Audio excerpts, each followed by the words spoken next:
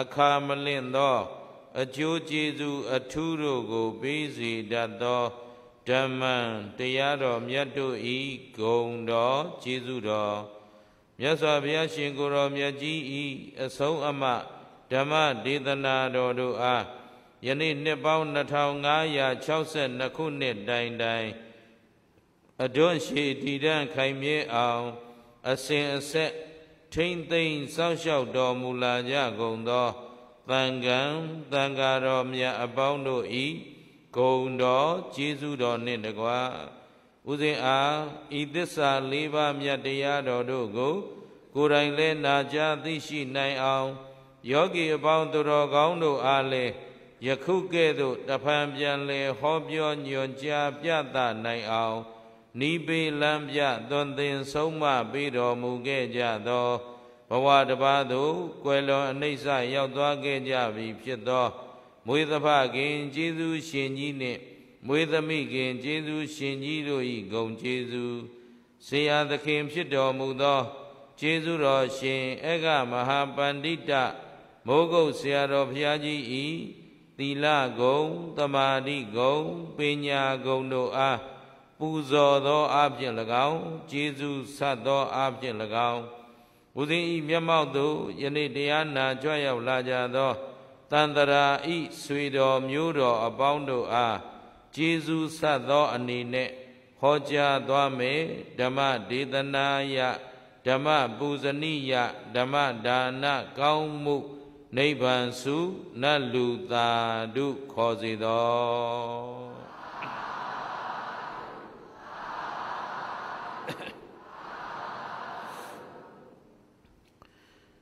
ကဲဦးဇင်းတို့သူတော်ကောင်းတို့တွေတရားဟောတရားနာတရားအလှူတော်မစခင်တရားပိုင်ရှင်ဖြစ်တော်မူသောမြတ်စွာဘုရားရှင်ကိုယ်တော်မြတ်ကြီးအားပူဇော်သောအဖြစ်ဦးဇင်းကရှေးဥစွာဂင်္ဂါဝါလူသဲစုမကပွင့်တော်မူသွားကြသော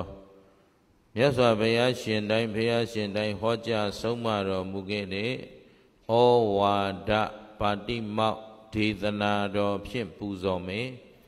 ဒုဒကဓမ္မအားလုံးကငါတို့သည်ဘုရားရှင်တိုင်းဆုံးမအပ်တဲ့အဆုံးအမဩဝါဒကထာတနည်းအားဖြင့်ဗုဒ္ဓ၏တပည့်သားသာဝကအတိုင်း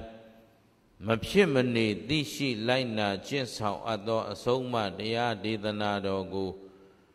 နားနဲ့ဆက်ဆက်ကြားနာပူဇော်ခွင့်ရပြီလို့ဒီလိုနှလုံးသွင်းပြီးတော့လက်အုပ်ချီပြီးညီညီညာညာနာယူပူဇော်ကြရအောင်နမောတတ္တဗဂဝတောအရဟတောသမ္မာသမ္ဗုဒ္ဓတ္တသဗ္ဗပါပတ္တအကရဏံကုသလတ္တဥပသံပဒာသစိတ်တပရိယောဓပနံဣဒံဗုဒ္ဓနာသာသနံခန္တီပရမံတပောတိတိခာနိဗ္ဗာနံပရမံဝရန္တိဗုဒ္ဓနာဟိပပ္ပစီတောပရုပဂာတိနာသမနောဟောတိပရံဝိခေထယံတောအနုပဝါဒောအနုပဂါဒောပါတိမောက္ခေသသံဝရောမတ္တေညုတာသဗတ္တသမိန်ပန္တင်သတယနာတနံအဓိစိတ်တေသအာယောဂောဣဒံဗုဒ္ဓနာသာသနံဩဝါဒပါတိမောက္ခေအခါတာရောယေသဗုဒ္ဓအတိတာသယေသဗုဒ္ဓအနာဂတာပိစုပန္နာသယေဗုဒ္ဓသဗ္ဗေဝန္ဒာမိတေအဟံသဗ္ဗပပတ္တအလုံးစုံသောအကုသိုလ်ကိုယံအကရဏံအကျင့်မပြုကျင့်ခြင်းသည်၎င်းကုသလတ္တကုသိုလ်ကိုယာဥပသံပဒာ အကျင့်ပြည့်စုံစေခြင်းသည်၎င်းယံသစိတ်တပရိယောဓပနံအကျင့်မိမိစိတ်ကိုဖြူစင်စေခြင်းသည်၎င်းအဋ္ဌိရှိ၏ဣဒံဤအဆုံးမပေါင်းတို့သည်ဗုဒ္ဓနံပွင့်တော်မူပြီးကြကုန်သောရှင်တော်ဗုဒ္ဓမြတ်စွာဘုရားရှင်တို့၏သာသနံကြီးစွာသောအဆုံးအမတော်သည်တိတိခာသီခံခြင်းဟုဆိုအပ်သောခန္တီခန္တိသီခံခြင်းခန္တိသည်ပရမံမြတ်သောတပောအကျင့်သည်နိဗ္ဗာနံကိလေသာမှငြိမ်းအေးခြင်းနိဗ္ဗာန်ကိုပရမံမြတ်ဤဟု၍ဗုဒ္ဓမြတ်စွာဘုရားရှင်တို့သည်ဝရန္တိဟောတော်မူကြကုန်၏ပရုပဂါတိသူတစ်ပါးအသက်ကိုတပ်ဖြတ်လေရှိသောသူသည်ပပ္ပစီတော်ယဟန်မည်သည်ဝါမြတ်သောအကျင့်ကိုကျင့်သုံးသောသူသည်နဟိခောတိစင်စစ်မဖြစ်ပရံသူတစ်ပါးကိုဝိဟေထယံတော်ကိုယ်စိတ်ပင်ပန်းအောင်ညှဉ်းပန်းနှိပ်စက်လေရှိသောသူသည်သမနောဗုဒ္ဓဤတပိသာသာဝကမြည်သည်ဝါစိတ်နှလုံးငြိမ်းအေးချမ်းသာသူသည်နဟောတိမဖြစ်အနုပဝါဒောမဆွဆွဲမကဲ့ရဲ့ခြင်းသည်၎င်းအနုပဂါတောမငင်းစေမနှိပ်စက်ခြင်းသည်၎င်းပါတိမောက်ခေအကြီးမှုဖြစ်သောကာယဝစီမနောသုံးလီသောသီလတို့၌သံဝရောစကောင်းစွာစောင့်စည်းခြင်းသည်၎င်းဗတ္တသမိန်ဆွမ်းဘောဇင်ဤမတ္တင်ညုတာစအတိုင်းရှိကိုသိသည်ဤအဖြစ်သည်၎င်းပန္တင်စသယနာတနံစိတ်ငြိမ်ရာဖြစ်သောနေရာကြောင်း၌နေခြင်းသည်၎င်းအတ္တိစိတ်တေစိတ်ကိုအစိုးရခြင်းသည်ဟုသောအတ္တိစိတ်တာသိက္ခာပရ၌အာယောကောစလုံးလပြုခြင်းသည်၎င်းအဋ္ဌိရှိ၏ဣတံဤအဆုံးမပေါင်းတို့သည်ဗုဒ္ဓနံပွင့်တော်မူပြီးကြကုန်သောရှင်တော်ဗုဒ္ဓမြတ်စွာဘုရားရှင်တို့၏သာသနံကြီးစွာသောအဆုံးအမတော်သည်ဩဝါဒပါတိမောက္ခေဤဩဝါဒပါတိမောက်သုံးဂါထာဒေသနာတော်တို့ကိုအခါတာရောသဗ္ဗညုတာရွှေဉဏ်တော်မြတ်ဖြင့်ဟောကြားဆုံးမတော်မူကြကုန်သောအတ္တိတာကင်္ဂဝါလူသဲစုမကပွင့်တော်မူပြီးဖြစ်ကြကုန်သောယေဗုဒ္ဓစအကျင့်မြတ်စွာဘုရားရှင်တို့သည်၎င်းအနာဂတနောင်ပွင့်တော်မူလက်တံဖြစ်တော်မူကြကုန်သောယေဗုဒ္ဓစအကျင့်အရှင်မေတ္တေယအစရှိကုန်သောမြတ်စွာဘုရားတို့သည်၎င်းပစ္စုပ္ပန္နာပွင့်တော်မူစေဖြစ်တော်မူကြကုန်သောယေဗုဒ္ဓစအကျင့်အရှင်ဂေါတမမြတ်စွာဘုရားရှင်တို့သည်၎င်းတန်တိထင်ရှားပုံသေးရှိတော်မူကြပါဝေကုန်၏အဟံယုံနံနှဖျားငါခန္ဓာကိုသူငါမဲ့ခေါ်ဖရာတပိတော်သည်တဗေခသိမ့်ဥဒ္ဒုံအလုံးစုံကုန်သောတေဗုဒ္ဓေ Owada Badi Mau Didana Donga Tha Tayar Dogo Tabi Nyuta Shunyando Myapshin Hoja Soma Do Muja Gondo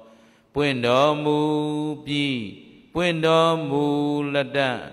Puendo Mu Ze Pshido Muja Gondo Tomya Swapaya Shinguro Myaji Dogo Wandami Kaya Wazimano Chi Layet Donli Dwara Banama Pin Nature Yojo Lesson Mo Yui Shiko Garoba I Myaswa Paya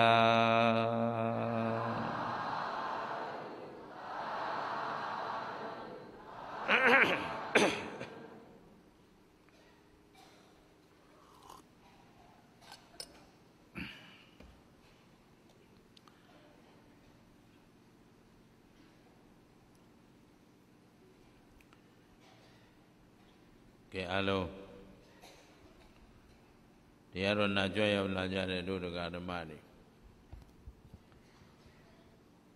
Dinile Udano Lanki Chanja Mujo, Tayar Boy Sadena Danaila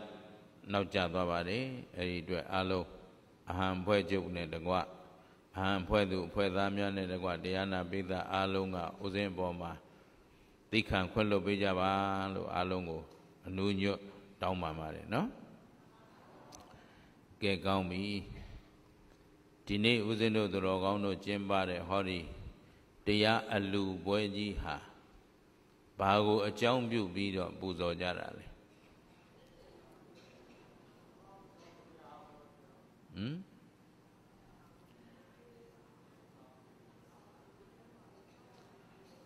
Turu mập vô bạn này.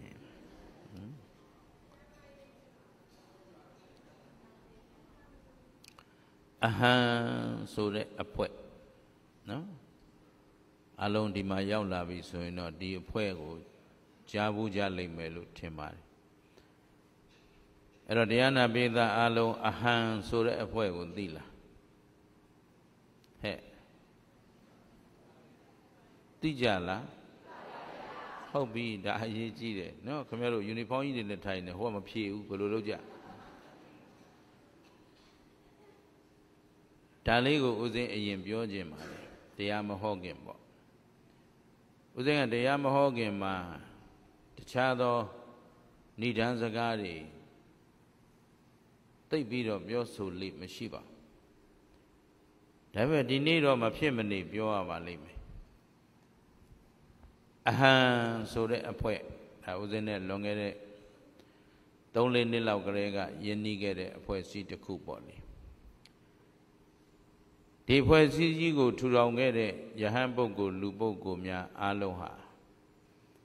Emadama, Amio, Mien, Chi Mare Azani, Bogo, Gidi, Pipare Azani, so that Namego, Gombogo, Buedugo. Chimon Tobana, Bew Bidot, Kowalaya, a Jowyanga. Azani Sude Ohara Goga. Thi then, thi died, thi at the Ayago, Duraga de Tet, Turu Lele, Maman Ganga. Tishi Nale Dugo, Adi Tina Pina Shidugo, Azani Lukoraba. Wijo. Pointara of Joya Abu Do Zanan Titi Azanilu de Lusobari. Ero Abu Do Titin Tita Tiado Ayado go Zanan Titade. Belodile, Maman Gangan. No? Tibianine, Athenian Pina Shilo Azanilu Corare. Ero who Hampoye you a jet. Hampoe Sura, the Satimiro Posija Grega Alome Nabiana Chibare. A Hansura Namagli go you like day, Nabalilo, a Hansurale alone. A day by she that Namad the coop hit the low. သူတို့ရွေးချယ်ထားတဲ့အင်္ဂလိပ်လို initial စကားလုံးလေးတွေကိုရည်ရွယ်ပြီးတော့ AHAN အဟံဆိုပြီးတော့ဒီလိုသုံးထားတယ် Association for Hegel Assistance to Novice လို့ဒီလိုပြောထားတာရှင်သာမဏေရဲ့ကျမ်းမာရေးသာမဏေတွေရဲ့ကျမ်းမာရေးကိုစောင့်ရှောက်တဲ့အဖွဲ့အစည်းအလုံးမှတ်ထားပါနော်ဘာလို့တဲ့အဖွဲ့လဲသာမဏေတွေရဲ့ဆိုတော့အခုဦးဇင်းတို့သာသနာတော်မြတ်ကြီးအတွက်အတွန်းရှည်တည်တံ့ခိုင်မြဲဖို့အတွက်ဒီရှင်သာမဏေတွေဟာတခန်းတကန္တအနေနဲ့အရေးကြီးသောကန္တတရအဖြစ်နဲ့ယက်တည်နေတယ်ဆိုတာမသိကြဘူးလားသာမဏေမျိုးဆက်ပြတ်သွားရင်အနာဂတ်သာသနာအတွက်အမတန်မှစိုးရိမ်စရာဖြစ်လာပါလိမ့်မယ်အဲ့တော့သာမဏေတွေရှိနေသေးရသာမဏေဆိုတာကရှင်သာမဏေရဲ့အဓိပ္ပာယ်ကိုက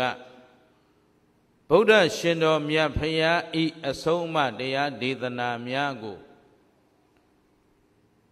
လေ့လာလိုက်စားမှတ်သားသင်ယူနေကြတဲ့ကလေးသူငယ်လေးတွေကိုဒါသာမဏေလို့ခေါ်တာဟုတ်ပြီနော်ဗုဒ္ဓရဲ့အရေးတော်ကိုခြုံနေအရေးတော်ခြုံလွှမ်းပြီးသကာလဗုဒ္ဓဤအဆုံးအမတွေကိုငယ်စဉ်တောင်ကြီးကလေးကရင်တတ်သိနားလည်အောင်သင်ယူနေကြတဲ့ပုဂ္ဂိုလ်တွေလေ့လာကြက်မှတ်မှတ်သားပြီးတော့နာယူနေကြတဲ့ပုဂ္ဂိုလ်တွေကိုသာမဏေလို့ခေါ်တဲ့အတွက်ဗုဒ္ဓရဲ့အဆုံးအမတွေကိုအတွန်းရှိတည်တံ့ခိုင်မြဲအောင်တရောင်းတနေရာကနေပြီးတော့လက်ဆင့်ကမ်းပြီးတော့သာသနာတာဝန်ကိုထမ်းဆောင်ကြမယ်သာသနာရဲ့အညွတ်အညောက်မျိုးစေ့တွေလို့ပြောရင်မှားမလားဒါဖြင့်မျိုးစေ့မှန်မှဘာဖြစ်မလဲပင်တန်းမျိုးစေ့မှန်နိုင်ရေးဆိုတာကစာပေတွေသင်ယူနေုံတက်တက်နဲ့မဟုတ်ပါဘူးစာသင်တိုက်ကြီးများကလည်းဒါကိုအထူးဂရုစိုက်ပြီးတော့သင်ယူနေကြတာသင်ကြားနေကြတာဖြစ်ပါတယ်သို့တော့ယဟန်သံဃာများအနေနဲ့သိပင်သိညာတော်လည်းပဲပြုရန်မထိုက်တဲ့ကိစ္စတွေဒီနေ့အဟံအဖွဲ့ကတာဝန်ယူပြီးတော့ဒီကိုရင်ကလေးတွေမှာဖြစ်ပေါ်လာတဲ့အရေးပြားဆိုင်ရာပွေဝဲတဲ့ညင်းအစရှိတဲ့ယောဂါတွေအပါအဝင်နေထိုင်ရေးမှာဆင်းရဲချို့တဲ့ခက်ခဲကြတဲ့နေရာလေးတွေမှာအကြောင်းအားလျော်စွာကြဘိုးတန်ချင်ပွက်စိတ်အစရှိသဖြင့်ကိုရင်တို့ရဲ့ကျမ်းမာရေးကိုအနောက်ရှက်ပြုနိုင်တဲ့အင်းဆက်ပိုးမွားတွေနဲ့နှပန်းလုံးပြီးကိုရင်လေးတွေမှာမနေရဘူးလားဒါအလုံးမြင်နေတာပဲဒါကိုသူတို့တွေကသူတို့ကိုယ်တိုင်အကုသိုလ်ဖြစ်မှာကိုမကြောက်ဖဲနဲ့တကယ်တော့အတော်စွန့်စားတဲ့လုပ်ငန်းတစ်ခုဖြစ်ပါတယ်မိမိတို့ကိုယ်တိုင်အကုသိုလ်ဖြစ်ခြင်းဖြစ်ပါစေပင်ပန်းခြင်းပင်ပန်းပါစေဆင်းရဲခြင်းဆင်းရဲပါစေသာသနာဝန်ကိုထမ်းဆောင်နေကြရှာတဲ့ပခုံးပြောင်းတာဝန်ယူမဲ့သာသနာရဲ့အညွတ်အညောက်မျိုးစေ့တွေကိုကျမ်းမာတန်ဆွမ်းတဲ့ထိုးကျွန်ထက်မြက်သူတွေဖြစ်လာစေရေးအတွက်လူတယောက်မှာဘယ်လောက်ပဲဉာဏ်ပညာတွေထူးကျွန်အစွမ်းတတ္တိတွေရှိကျမ်းမာရေးမပြည့်စုံရင်အစွမ်းစရှိသလောက်ရွတ်ဆောင်နိုင်ပါမလားကျမ်းမာရေးဟာအရေးကြီးလားမကြီးဘူးလားကျမ်းမာရေးဒုက္ခရေးတန်ရှင်းရေးဒါတွေအတွက်ဒီလူသားတွေကယဟန်တွေအနေနဲ့ပြုရန်ခဲရင်နေဆိုတာယဟန်များဘိုးသက်ဆေးတောက်တာတောင်တော်တော်ဂရုစိုက်နေရတယ်အဲ့တော့ဒီမှာလူတွေကဒါကိုတာဝန်ယူပြီးတော့ အမျော်မြင်ကြီးတဲ့ပုဂ္ဂိုလ်တွေကဒီတာမဏေလေးတွေရဲ့ကျမ်းမာတန်ဆွမ်းပြီးတော့သာသနာအလုပ်တွေကိုထူးထူးချွန်ချွန်ထက်ထက်မြက်မြက်ရွတ်ဆောင်နိုင်စေခြင်းအလို့ငါဒီအဟံဖွဲ့ကတာဝန်ယူပြီးတော့ကျမ်းမာရေးအတွက်တထောင်တနေရာကနေဝင်ရောက်ကိုကြီးဆောင်ရွက်ပေးတာဟာကုသိုလ်ပြုကြတာဟာကျေးဇူးများမများတန်ဖိုးရှိမရှိတန်ဖိုးသိမှလဲကျေးဇူးသိမှလဲဒီအဟံဖွဲ့ကြီးဆိုတာဦးဇင်းတို့စပြီးတွေ့ကြတဲ့ကရင်ဦးဇင်းဆန္ဒပြုဖို့တယ်ဒီအဟံဖွဲ့ဟာတကယ်တော့မြန်မာတနိုင်ငံလုံးမှာကြည်ကြည်ပြန့်ပြန့်အင်းနဲ့အားနဲ့ရှိနေတဲ့အဖွဲ့အစည်းတစ်ခုပါအဲ့တော့ဒီအတွက်လဲဟင်္သရမြို့ကဉာဏ်ပညာကြီးမားကြတဲ့ဒီနေ့အကျိုးတော်ဆောင်နာယကဆရာတော်ကြီးများအပါဝင်နော်ဒီနေ့တရားဓမ္မတွေကရွတ်ရွတ်ချွန်ချွန်ပင်ပန်းမှုဆင်းရဲမှုအခက်ခဲမျိုးစုံကိုကြံ့ကြံ့ခံပြီးတော့ဆောင်ရွက်လာတာဒီနေ့ဘယ်နှစ်ထဲရောက်သွားပြီ3နှစ်ခရီးအဲ့တော့ဒီနေ့ဒီတရားပွဲကြီးကျင်းပတာဟာရှင်သာမဏေစောင့်ရှောက်ရေးအဖွဲ့ကြီးကျမ်းမာရေးစောင့်ရှောက်မှုအဟံအဖွဲ့ကြီးဟင်္သရဤ3နှစ်ပြည့်အထိမ်းအမှတ်တရားအလူပွဲကြီးလို့အားလုံး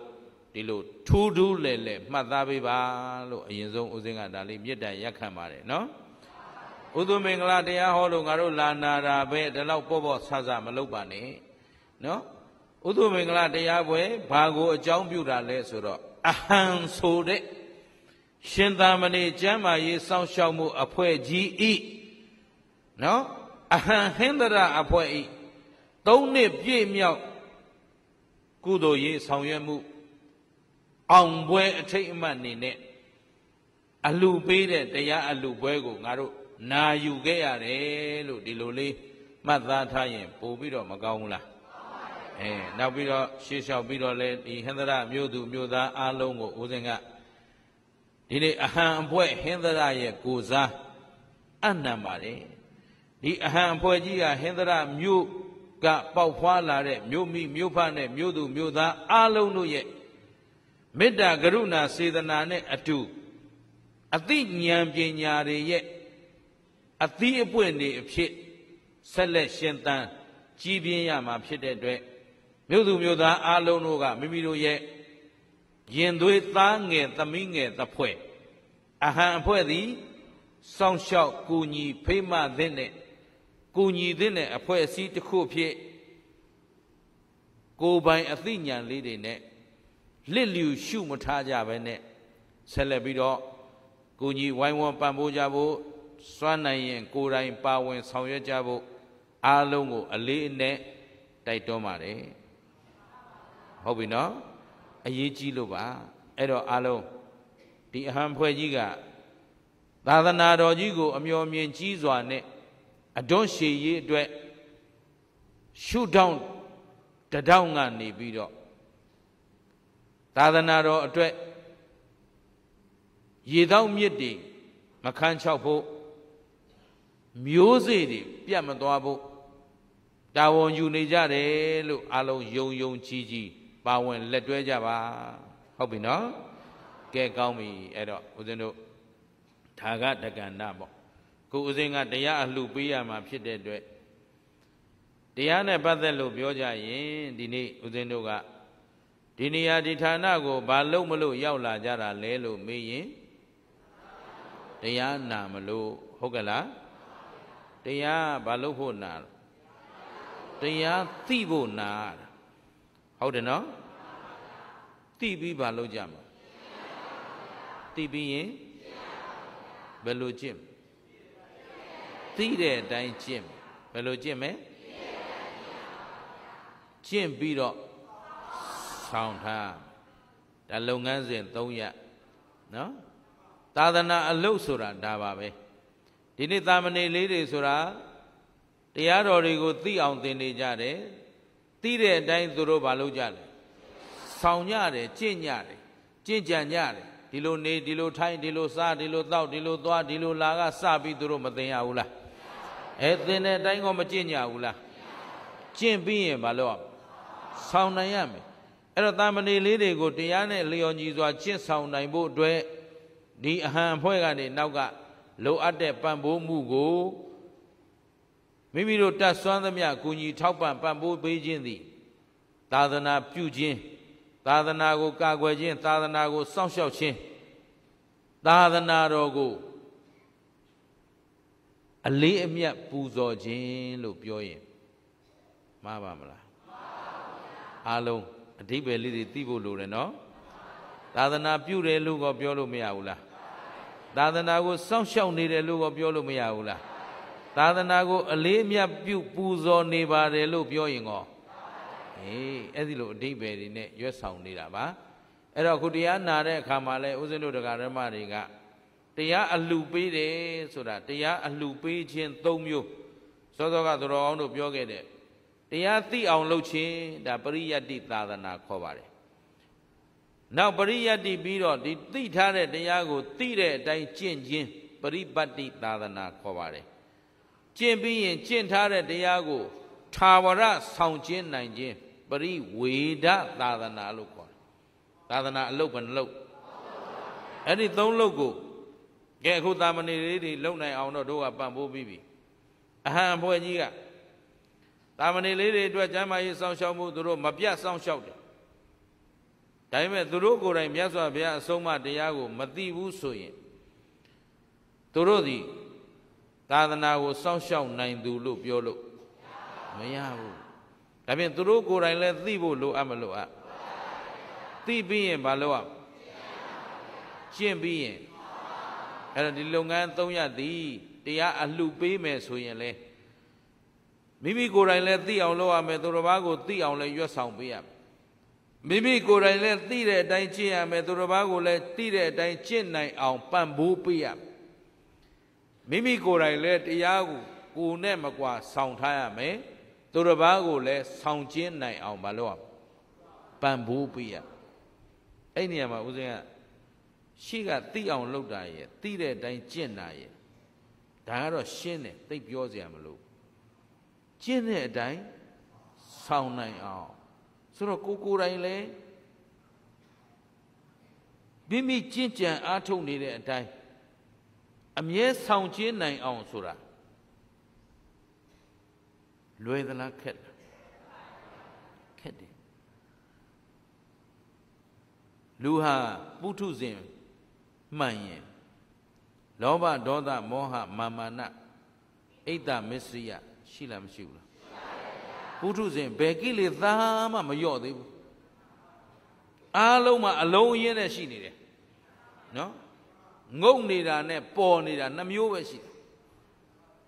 ဒီတော့တရားကျင့်ထားဘူးပင်မဲ့ကျင့်တဲ့အတိုင်းဆောင်နိုင်ဖို့ဆိုတာသတိပညာအရင်မခံရင်ဆောင်လို့ရမလားအဲ့ဒီအတွက်ကျေးဇူးရှင်မိုးကုတ်ဆရာတော်ဘုရားကြီးကတော့လိုရင်းတူရှင်းထိထိမိမိသင်ပေးထားတာရှိတယ်သတိထားဝရိယဆိုင်ပညာနဲ့ကြည်ပြန်ပြောကိုယ်တိုင်တရားဆောင်ဖို့ဆိုရင်အမြဲတမ်းမမေ့လျော့တဲ့သတိအမြဲတမ်းရှိနေဖို့အရေးကြီးပါတယ်ငါတို့သည်ဗုဒ္ဓရဲ့သားတော်သမီးတော်ဖြစ်တယ်ဗုဒ္ဓသားတော်သမီးတော်ဖြစ်ခြင်းကြောင့်ဗုဒ္ဓရဲ့တာဝကဖြစ်ခံယူထားရင်ဗုဒ္ဓအဆုံးအမအတိုင်းတသမွေမတိန်အမြဲလိုက်နာနိုင်ဖို့လိုအပ်မလိုအပ်အဲ့ဒါသတိရှိနေရမယ်မြတ်စွာဘုရားအဆုံးအမနဲ့မကိုက်ညီတဲ့အကြံစီမျိုးမကြံမိအောင်မြတ်စွာဘုရားအဆုံးအမနဲ့မကိုက်ညီတဲ့အပြောဆိုမျိုးမပြောမိအောင်တရားဆောင်တယ်ဆိုတာဒါမြတ်စွာဘုရားရဲ့အဆုံးအမနဲ့မကိုက်ညီတဲ့အပြုအမူမျိုးမလုံမိအောင်ဆိုတော့ဒီနေ့တရားအလှပေးတဲ့လူတွေကတခြားသောပုဂ္ဂိုလ်အပေါ်မှာလဲမိမိရဲ့ကာယကံဝစီကံမနောကံကြောင့်တပါးသောသူတရားပြတ်မသွားအောင်ဒီအသီးလေးဥစဉ်ကထူးထူးလဲလဲသူတော်ကောင်းတို့ပေးခြင်းတယ်တော့ပါနော်ကိုပယောဂကြောင့်တစ်ဖက်လူမှကြမ်းတမ်းတဲ့စကားတွေပြောမိသွားပြီဆိုရင် မိမိသည်သာသနာပြုသူလားသာသနာဖျက်သူလားသူ့သာသနာလည်းဖျက်လိုက်ပြီကိုယ်သာသနာလည်းပြတ်သွားခဲ့ပြီရှင်းတယ်နော်မိမိရဲ့အပြုမှုကြောင့်တစ်ဖက်သောသူမှာလွဲမှားသောအကြံစီတွေကြံစီမိသွားအောင်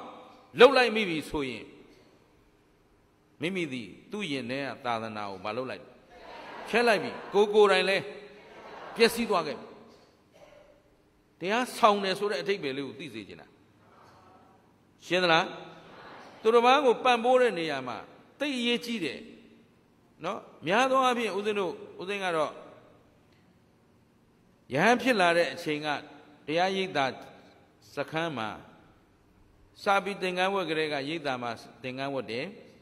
ရိပ်သာမှာပဲပရိယပရိပတ်စာပေတွေသင်ကြားပြီးသကာလ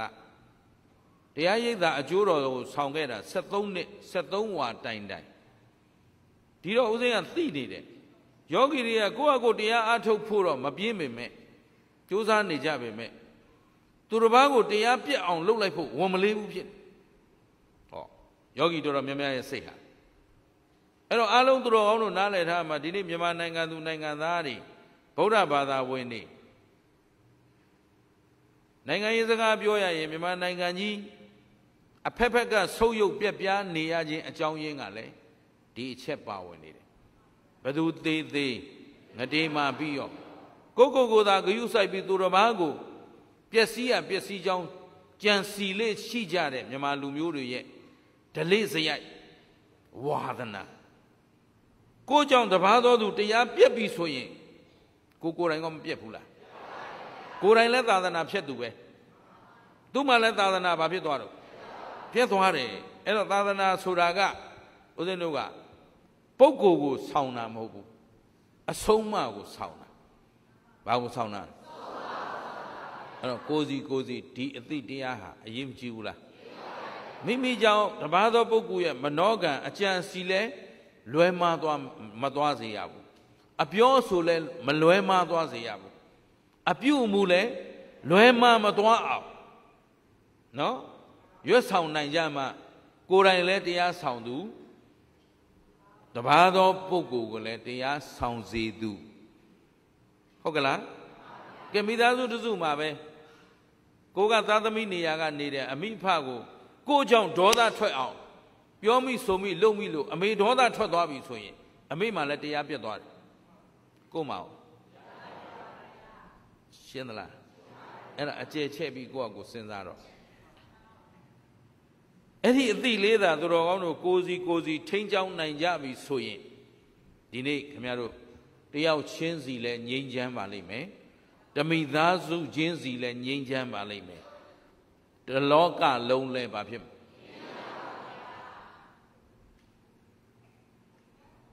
ဒီစကားရဲ့အတိမ်နဲ့ကိုနားလည်ကြသလားတန်ဖိုးသိမှယေရှုသိမှအခုမြန်မာနိုင်ငံသူနိုင်ငံသားတွေရဲ့အလေးစရိုက်ကကိုယ့်ထက်သာမနာလို့နော်ကိုယ့်ထက်တစ်ခုခုသာသွားရင်ဘယ်လိုတိုက်ခတ်ရမလဲဘယ်လိုရှုပ်ချရမလဲဘယ်လိုပုတ်ခတ်ရမလဲဘယ်လိုအပုံချရမလဲဆိုတော့ကိုယ်တိုင်တိုးတက်ကြီးပွားကြောင်းကြံစီမဲ့အစားတပါးသောပုဂ္ဂိုလ်ပျက်စီးကြောင်းကိုရှေ့ရှုနေကြတဲ့အတွက်နော်ကိုယ်ထံကသာသနာလည်းပြက်ပါတယ်သူတစ်ပါးထံကသာသနာလည်းပြက်ပါတယ်လို့ဒါလေးမှတ်ထားပါနော်ဘုရားရှင်ရဲ့အဆုံးအမတွေပြက်ကွက်နေကြတဲ့အတွက်အဖက်ဖက်ကယိုယွင်းလာပါတယ်အဖက်ဖက်ကပျက်စီးလာပါတယ်အဖက်ဖက်ကဆင်းရဲနွမ်းပါနှိမ့်ကျလာကြပါတယ်သဘောပါလားအဖက်ဖက်ကဆိုတာအခုသူတော်ကောင်းတို့ရဲ့တကိုချင်းစီရဲ့လူတယောက်ချင်းစီရဲ့ရုပ်ရည်ယူပကာယအာခွန်ဗလာကိုတပါးသောတိုင်းနိုင်ငံသားတွေနဲ့ရှင်နိုင်သလား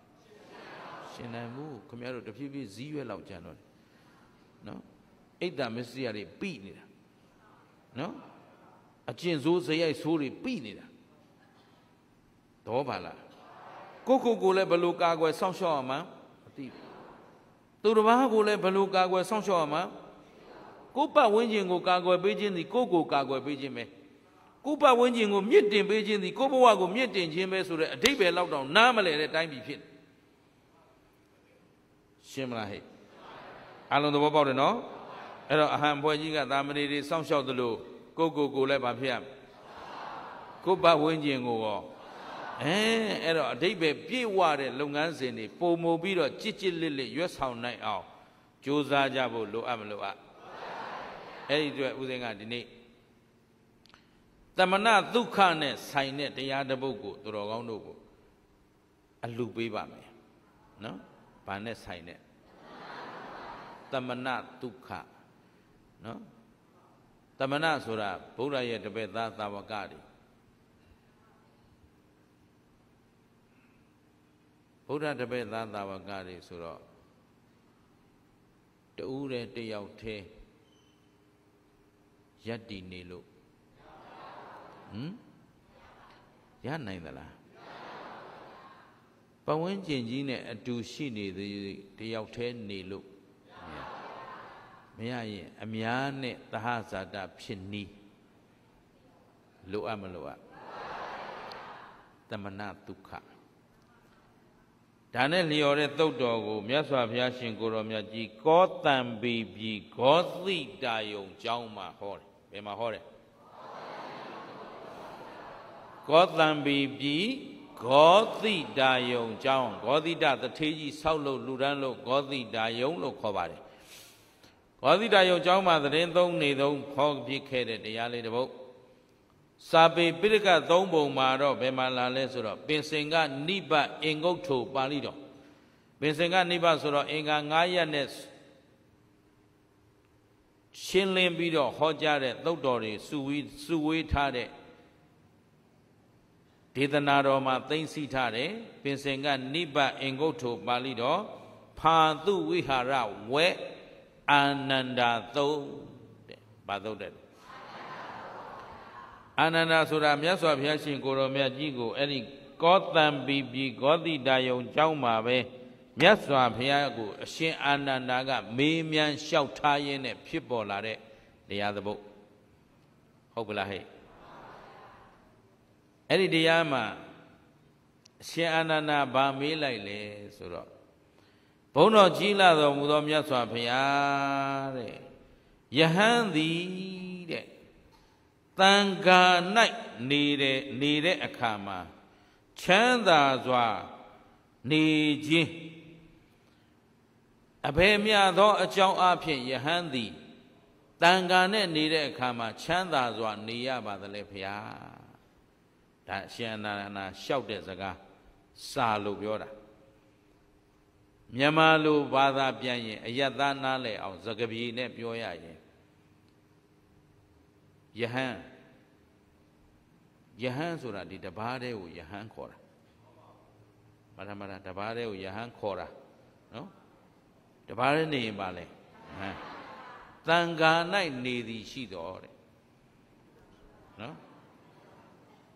သံဃာဆိုတာယဟန်အစုအဝေးနော်ဟောဒီမြန်မာနိုင်ငံဆိုရင်တော့ဟိုးဗုဒ္ဓပွင့်တဲ့မဇ္ဈိမဒေသနဲ့ဆိုဒါပစ္စန္တရေအယလို့ခေါ်တယ်နော်ဗုဒ္ဓရဲ့ပွင့်ရမဇ္ဈိမဒေသအဝန်းဝိုင်းရဲ့အပြင်ဘက်မှာရှိတယ်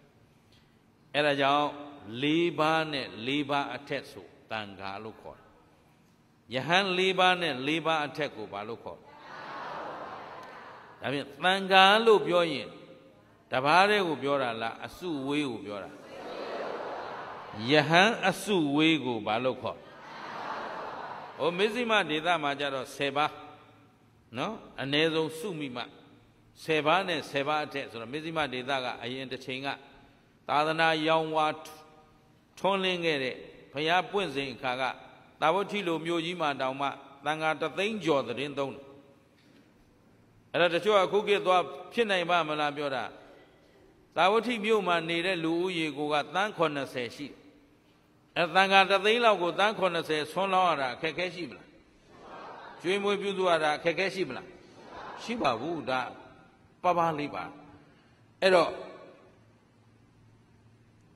တန်ခါတွေအမတန်မှများပြားခဲ့တဲ့ဒေသမို့လို့သူက10ပါးနဲ့10ပါးအထက်ကြမှာဒါတန်ခါ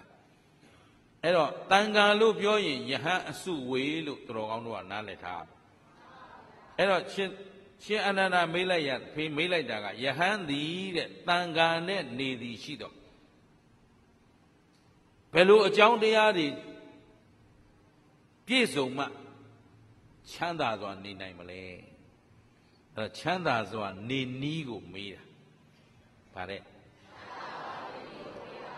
အခုလည်းခင်ဗျားတို့အရက်ထဲနေကြတော့တယောက်ထဲနေလို့ရလားအခုအဟံဖွဲ့ကြီးလှုပ်တယ်ဆိုတော့တယောက်ထဲလှုပ်လို့မရဘူးအခုအဖွဲနဲ့တောင်တော်တော်ယုံနေရတာဟမ်တယောက်ထဲဆိုရင်ဖြစ်နိုင်ပါမလားဒီတာမဏေတွေအားလုံးကိုလိုက်ပြီးတော့စောင့်ရှောက်ဖို့ကူညီဖို့ဖိမဖို့လူရန်ဖို့စွမ်းနိုင်ပါမလားဘာလို့ဆိုတော့အခုခမည်းတော်ကျွတ်တို့ခေတ်ကဘုံမဲ့ကံမဲ့တွေနေတဲ့ခေတ်ကိုဗျနော်မြတ်စွာဘုရားလက်ထက်ကတော့ဘုံကံဘုံရှင်ကံရှင်တွေဆိုတော့ဝိသခာတယောက်ထဲတာဝန်ယူလဲဖြစ်တယ်နော်အနာတပိန်တယောက်ထဲတာဝန်ယူလဲဖြစ်တယ်ဇေတဝန်ကျောင်းကြီးတစ်ကျောင်းလုံးအနာတပိန်တယောက်ထဲဆောက်သွားတယ်တန်ခါတသိန်းနေဖို့ဝိသခာကျောင်းမကြီးပုပ္ပါယုံဆိုတာသူ့ဝိုးယုံတစ်ထည်ဖို့ပဲရှိတယ်အဲ့ဒီဝိုးယုံတစ်ထည်ကိုကိုးဂရီနဲ့ဖြတ်တယ်ကျောင်းဆောက်တာကိုးဂရီရေစက်ချဝဲကိုးဂရီဟုတ်ကလားအစရှိသေးဖြင့် तू ကတယောက်ထဲတာဝန်ယူနိုင်တယ်ခုခင်ဗျားတို့ဒီဘက်ခေတ်ကြတော့ကျောင်းတစ်ဆောင်ဆောက်ဖို့လဲလမ်းမပေါ်ထွက်အလူခါရတာအာကောင်ပေါက်ပြီးငွေဖလားသာပေါက်သွားတယ်တော်တော်နဲ့မပြီးဘူးဟိုအိမ်လဲဓမြတိုက်ရဒီအိမ်လဲဓမြတိုက်ရအခုသာမဏေလေးတွေခေါင်းရိပ်ဖို့တောင်တော်တော်လုံးပန်းနေရရှင်းလားအဲ့တော့ခင်ဗျားတို့ဘုံမဲ့ကံမဲ့လို့ပြောတာနာသလားမနာနဲ့ကိုယ့်အခြေအနေကိုသိသဘောပါတယ်နော်ဒါဖြင့်ဘုံမဲ့ကံမဲ့ဆိုတော့တို့တွေစိတ်ပြက်လက်မြက်နဲ့လက်မိုင်ချနေရမှာလားဘုံကံပြည့်စုံအောင်ကြိုးစားဒီအသည့်တရားတွေအမှန်တန်လိုအပ်ပါတယ်နော်ဗုဒ္ဓရဲ့ဆုံးမတွေရှိနေပါရဲ့တန်းနဲ့ကိုဘဝကိုငြိမ်းချမ်းအောင်လည်းမနေတတ်ဘူးကိုဘဝဝင်ငြိမ်းချမ်းအောင်လည်းမလုပ်တတ်ဘူးအမြဲတမ်းဆူညံပူညံနဲ့ပွက်လောရက်နေတဲ့တိုင်းပြည်အဲ့ဒါအဆုံးမသာသနာတီလို့လားမတီလို့လားပြန့်ပွားလို့လားမပြန့်ပွားလို့သာသနာကလူပေါ်မှာမိတာလားအကျင့်ပေါ်မှာမိတာပုဂ္ဂိုလ်မိတာမဟုတ်အဆုံးမတရားကိုလိုက်နာကျင့်ဆုံးဖို့ယုံကြည်ချက်နဲ့ကျင့်ဆောင်နေပြီဆိုရင်ဒါသာသနာတည်နေတာပဲယုံကြည်သူမရှိတော့ဘူးလိုက်နာတော့မရှိတော့ဘူးဆိုသာသနာကွယ်ပြီအဲ့တော့မြတ်စွာဘုရားအဆုံးအမကိုမသိတဲ့လူများလာပြီဆိုရင်သာသနာဘာဖြစ်နေပြီကွယ်နေပြီသိပြီးမကျင့်တဲ့လူများလာရင်သိပြီးမကျင့်ရင်သာသနာပြက်လာပြီရှင်းသလားကျင့်ပြီးမဆောင်နိုင်ဘူးဆိုရင်တော့သာသနာလုံးကွယ်တော့မှာဆောင်နိုင်သူရှိမှသာသနာရှိတယ်လို့မှတ်တာသိနေုံနဲ့လည်းမပြည့်စုံကျင့်နေုံနဲ့လည်းကောင်းပြီအဲ့တော့အခုတမနာဒုက္ခလို့အမည်ပေးထားပေမဲ့ဗုဒ္ဓရှင်တော်ဘုရားရဲ့အဆုံးအမကိုယုံကြည်ပြီးတော့လိုက်နာကျင့်ဆောင်နေတဲ့ပုဂ္ဂိုလ်တိုင်းဟာတမနာခေါ်တိုက်သူတွေကြီးပဲလို့မှတ်ထားဒါဖြင့်အခုတို့တွေ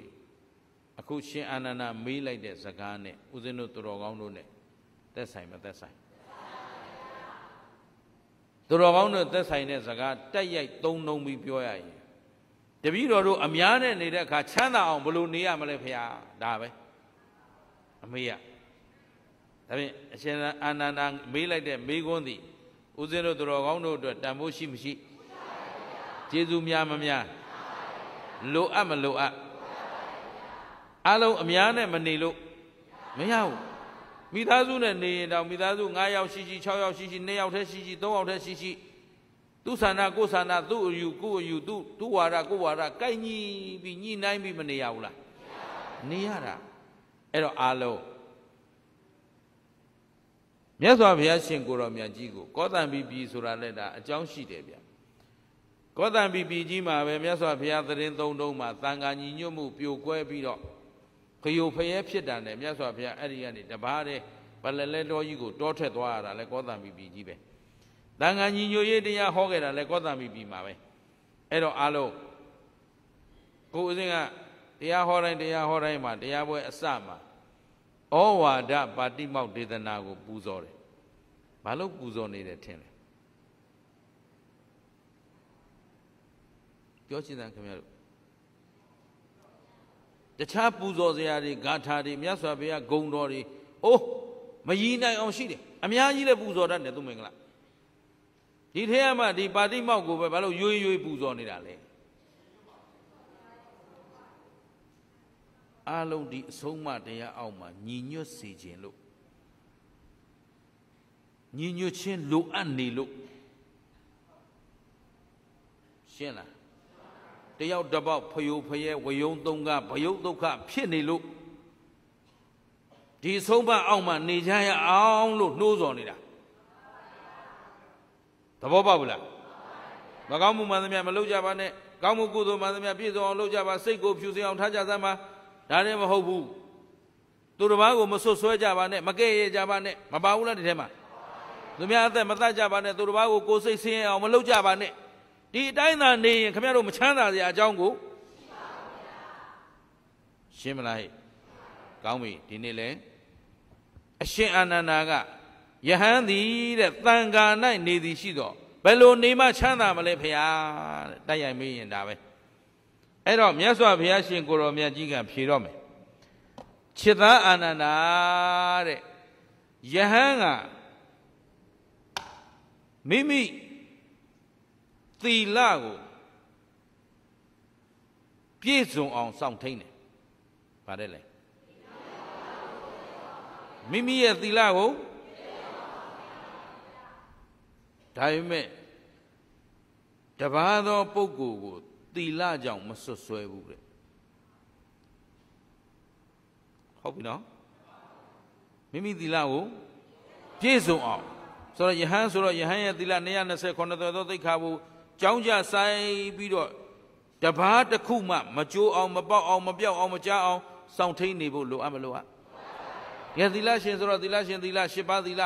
အပြည့်အစုံလုံခြုံအောင်ဂရုစိုက်ဖို့လိုအပ်တယ်လူတွေမှာလူသီလတပါးတလေကျိုးပေါက်သွားတာနဲ့လူဘဝကဆုံးရှုံးသွားပြီပျက်စီးသွားပြီခင်ဗျားတို့ဒီဘဝသေမှလူဘဝပြက်တာမဟုတ်ဘူးလူကျင်ဝပြက်တာနဲ့ဘဝပြက်ပြီရှင်းလားယဟန်လည်းယဟန်ကျင်ဝပြက်တာနဲ့ဘဝပြက်တာယဟန်ဘဝပြက်သွားတာပါရဇိကံ၄ပါးကျူးလို့မရင်ဖြည့်စေးမရှိတော့ဘူးဒါယဟန်မဟုတ်တော့ဘူးသင်္ကန်းပတ်ထားရုံနဲ့ယဟန်လို့ခေါ်လို့မရဘူးရှင်းမလားဒါဖြင့်ကျင့်ဝတ်သိက္ခာအရေးကြီးလားမကြီးဘူးလားကိုယ်သီလတော့ပြည့်စုံအောင်ကျင့်ကြပါတဲ့ကိုစီဒါပေမဲ့မိမိရဲ့လွန်မြတ်သောသူတခါတည်းတာနေတယ်ထူးချွန်နေတယ်လို့ကိုယူဆပြီးတော့မှတပါးသောပုဂ္ဂိုလ်ကိုသီလကြောင့်မဆွဆွဲဘူးဆိုရင်အဲ့ဒီယဟန်ချမ်းသာစွာနေရတယ်ကွာတဲ့တန်ခါပရပါနဲ့နေရှင်းသလားကဲမြတ်စွာဘုရားကဖြေချလိုက်ပြီယဟန်သည်တန်ခါ၌နေသည်ရှိသောအဘယ်အကြောင်းတရားဖြင့်ချမ်းသာစွာနေနိုင်သလဲဘုရားခြေသားအာနန္ဒာမိမိသီလကိုပြည့်စုံအောင်စောင့်ထိတ်မယ်ဗါတယ်လေမိမိရဲ့လွန်မြတ်သောသီလကြောင့်တပါးသောပုဂ္ဂိုလ်ကိုသီလဖြင့်ဆွတ်ဆဲခြင်းပြစ်တင်ရှုံချကဲ့ရဲ့ခြင်းမရှိရင်ဒီယဟန်ဟာတန်ခါမှာချမ်းသာစွာနေလို့ရပြီတို့အဟံဖွဲ့သူဖွဲ့သားတွေလည်းဒါအရေးကြီးတယ်ပေါ့နော်ကိုယ်ဆန္ဒကိုယ်စေတနာနဲ့အဟံဆိုတာခမည်းတော်ကိုအတင်းအာရမခိုင်းစေလို့ဒီယူနီဖောင်းကြီးတွေဝတ်ပြီးတော့လုပ်နေကြတာလားမလုပ်ရင်ဘာတန်ညာတန်ခတ်မယ်ပါသလားလုပ်ရင်ဘာစုပေးမယ်လို့ရောဒါဖြင့်သူတစ်ပါးအတင်းအာရမစီယုံလို့ပါလာရတဲ့လူတွေလားမဟုတ်ရင်ကိုလှုပ်တဲ့အလုပ်ရဲ့အကျိုးအပြစ်ကိုယ်တိုင်သိမသိသိရင်ကိုကြရာတာဝန်ကိုစွမ်းဆောင်တဲ့နိုင်တဲ့ဘက်ကနေအစွမ်းကုန်ကြိုးစားနေဖို့အဓိကပဲဟိုလူလှုပ်တာမလှုပ်တာဟိုလူပါတာမပါတာဟိုပုဂ္ဂိုလ်တွေစီကံရှိတာမရှိတာကိုနဲ့မဆိုင်ဘူးရှင်းမလားအဲ့ဒီတိုင်းကိုစီကစောင့်ထိန်ကြမယ်ဆိုရင် တရားတရားပြစ်တင်စရာပုတ်ခတ်စရာကဲ့ရဲ့စရာရှုံချစရာအကြောင်းမရှိဘူးပြောဆိုစရာရှိရင်အဖွဲ့အစည်းနဲ့ပဲပြောဆိုမယ်ပြုပြင်စရာရှိရင်အဖွဲ့အစည်းနဲ့ပဲပြုပြင်မယ်ရှင်းရလားသဘောပေါက်သလားအဲ့တော့လူတွေမှာလည်းအသီးသီးကိုစီစောင့်ထိန်အပ်တဲ့သီလကိုပြည့်စုံအောင်စောင့်ထိန်နေဖို့လိုအပ်မလိုအပ်ကိုတကယ်တန်ဖိုးထားရင်ငါသည်လူပိသသူတယောက်ဖြစ်ရမယ်လို့ကိုဆုံးဖြတ်ထားရင်လူသီလတော့ပြည့်စုံအောင်ကျင့်ရမယ်ရှင်းသလား၅ပါးသီလလောက်မှစင်ကြယ်အောင်မထိန်နိုင်ရင်လူဘဝရပြီလို့ပြောလို့အဲ့တော့အမိမပါခေါင်းအမိမပါဂျိုမပါတိုင်းနဲ့တလိษံမဟုတ်လူပါလို့တတ်မှတ်လို့မရဘူးအမိမပေါက်ဂျိုမပေါက်ယုံနဲ့လူမဖြစ်ဘူးရှင်းမလားလူကျင့်ဝတ်သိက္ခာပြည့်စုံမှဘာဖြစ်မှာသဘောပါသလားအဲ့တော့လူတွေဟာလူသားတွေနဲ့အတူနေတဲ့လူဘဝလူမှုပတ်ဝန်းကျင်မှာချမ်းသာစွာနေခြင်းရင်မိမိရဲ့လူသီလကိုလုံခြုံအောင်ဘာလုပ်ရမလဲထိန်းရမယ်အဲ့ဒီသီလကြောင့်တပါးသောပုဂ္ဂိုလ်ပေါ်မှာပြစ်တင်ခဲ့ရဲ့ရှုံချစရာအကြောင်းအဲ့ဒါလိုနေနိုင်ရင်ခင်ဗျားတို့ချမ်းသာမယ်တဲ့ရှင်းရလားဒီလိုမြတ်စွာဘုရားကဖြေလိုက်တော့အရှင်အာနန္ဒာကမှန်လားပါဘုရားတဲ့အရှင်ဘုရားယဟန်သည်တန်ခါ၌နေသည်ရှိသောချမ်းသာစွာနေเสียအကြောင်းကဒီတစ်ချက်ထဲလားဗျာတဲ့တခြားသောအကြောင်းအရာရှိပါသေးသလားတဲ့ဆက်မေးတယ်မေးတယ်မမေးတယ်လိုအပ်မလိုအပ်ဒီတစ်ခုတည်းနဲ့တော့ရအောင်မှာမဟုတ်ဘူးလေနော်သီလဆောင်တိန်နေုံနဲ့ခင်ဗျားတို့လောဘဒေါသမောဟတဏမာနဒိဋ္ဌိဆိုတဲ့ခင်ဗျားတို့ထံကကိလေသာတွေကုန်သွားပါမလားမကုန်ရင်ငြိမ်းချမ်းမှုဆိုတာထာဝစဉ်ရဖို့မဖြစ်နိုင်ဘူးမဖြစ်နိုင်တော့သီလလုံခြုံစွာစောင့်ထိန်၍သူတစ်ပါးကိုမကဲ့ရဲ့မရှုံချယုံအကြောင်းတရားတစ်ခုတည်းပဲလားဖရာတဲ့တခြားအကြောင်းများရှိသေးလားရှိတာဗောကွာအာနန္ဒာယယဟန်သည်မိမိသီလကိုပြည့်စုံအောင်စောင့်ထိန်တယ်တပါးသောပုဂ္ဂိုလ်ကိုမိမိရဲ့လွန်မြတ်သောသီလကြောင့်ပြစ်တင်ခြင်းပုတ်ခတ်ခြင်းကဲ့ရဲ့ခြင်းနှိုင်းရှင်ခြင်းမရှိဘူးဒါအပြင်ဒီယဟန်ဟာကိုသာရှုကြည့်တယ်သူတစ်ပါးကိုရှုကြည့်ခြင်းမရှိဘူးဒီလိုဆိုရင်ဒီယဟန်ချမ်းချမ်းသာသာနေလို့ရပြီကဲဒါဖြင့်မြတ်စွာဘုရားဘာပြောလိုက်လဲဒုတိယအချက်ကဘာပြောလိုက်ကိုကြည့်ပါတဲ့ဗါတဲ့သူတစ်ပါးကိုမကြည့်ပါနဲ့တဲ့ကိုကြည့်ပြီးသူတစ်ပါးမကြည့်ရင်ဒီပုဂ္ဂိုလ်ချမ်းသာမယ်တဲ့ကျကိုဘာကြည့်မနေတိုင်းမှန်ကြည့်တာကိုဘာတွေကြည့်ကိုရဲ့သီလသမာဓိပညာအမြဲစစ်ဆေးနေဖို့လိုအပ်မလိုအပ်သူတစ်ပါးကိုသွားစစ်ဆေးเสียအကြောင်းအခုခင်ဗျားတို့ကျုပ်တို့အကျင့်ကသူများသာစစ်ဆေးတာဝေဖန်တာဗျကိုကြတော့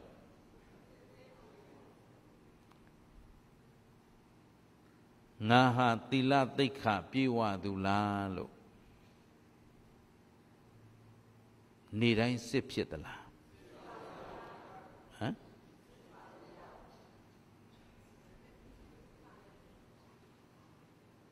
အရေးကြီးတယ်နော်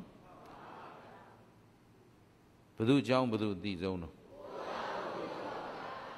အခုဦးစင်းကမေးလိုက်လို့ဦးစင်းကိုစစ်ဖြစ်ပါတယ်လို့ပဲဖြည်းမစစ်ဖြစ်ဘူးလို့ပဲဖြည်းကျုပ်အတွက်ကတော့ဘာမှမထူးသလိုခင်ဗျားတို့အတွက်လည်းဘာမှမထူးပါဘူး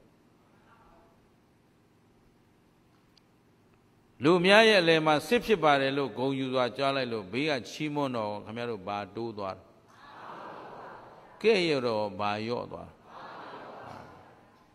ကိုဆောင်ထားတဲ့တရားသာလူရင်းအဲ့တော့အခုဦးဇင်းမေးလိုက်တဲ့မေးခွန်းကနေတိုင်းကိုသီလကိုစစ်ဖြစ်သလားလို့မေးလိုက်တာဟာသူတော်ကောင်းတို့ရဲ့စစ်ဖြစ်ခြင်းမစစ်ဖြစ်ခြင်းဆိုတဲ့အဖြေကိုကြားနာပြီးတော့ ဂုံပြုခြင်းပြစ်တင်ရှုံချခြင်းလှုပ်ဖို့မေးတာလားစစ်ဆေးဖို့သတိပေးတာလားဒီလိုနာတတ်အောင်ကြိုးစားပါသဘောပါရဲ့လားတရားနာနည်းတွေကိုတို့တရားဓမ္မတွေသင်ပေးရတယ်ဘာလို့လဲဆိုတော့ဦးဇင်းတို့သည်ဘုရားရှင်ရဲ့အဆုံးအမကိုသူတော်ကောင်းတို့ကြာနခရီးစေးတွင်းကြတတ်သိနားလည်အောင်သင်ကြားပေးရမှာကဦးဇင်းတို့ရဲ့တာဝန်တရားပွဲဆိုတာခင်ဗျားတို့တရားသိအောင်သင်ပေးတာပဲဦးဇင်းကဒီခံယူချက်နဲ့တရားပလင်ပေါ်ကိုတက်တာခင်ဗျားတို့နားထောင်ကောင်းအောင်ထိုင်ပြီးတော့ရွတ်သွားမှာတော့မဟုတ်ဘူးရှင်းလား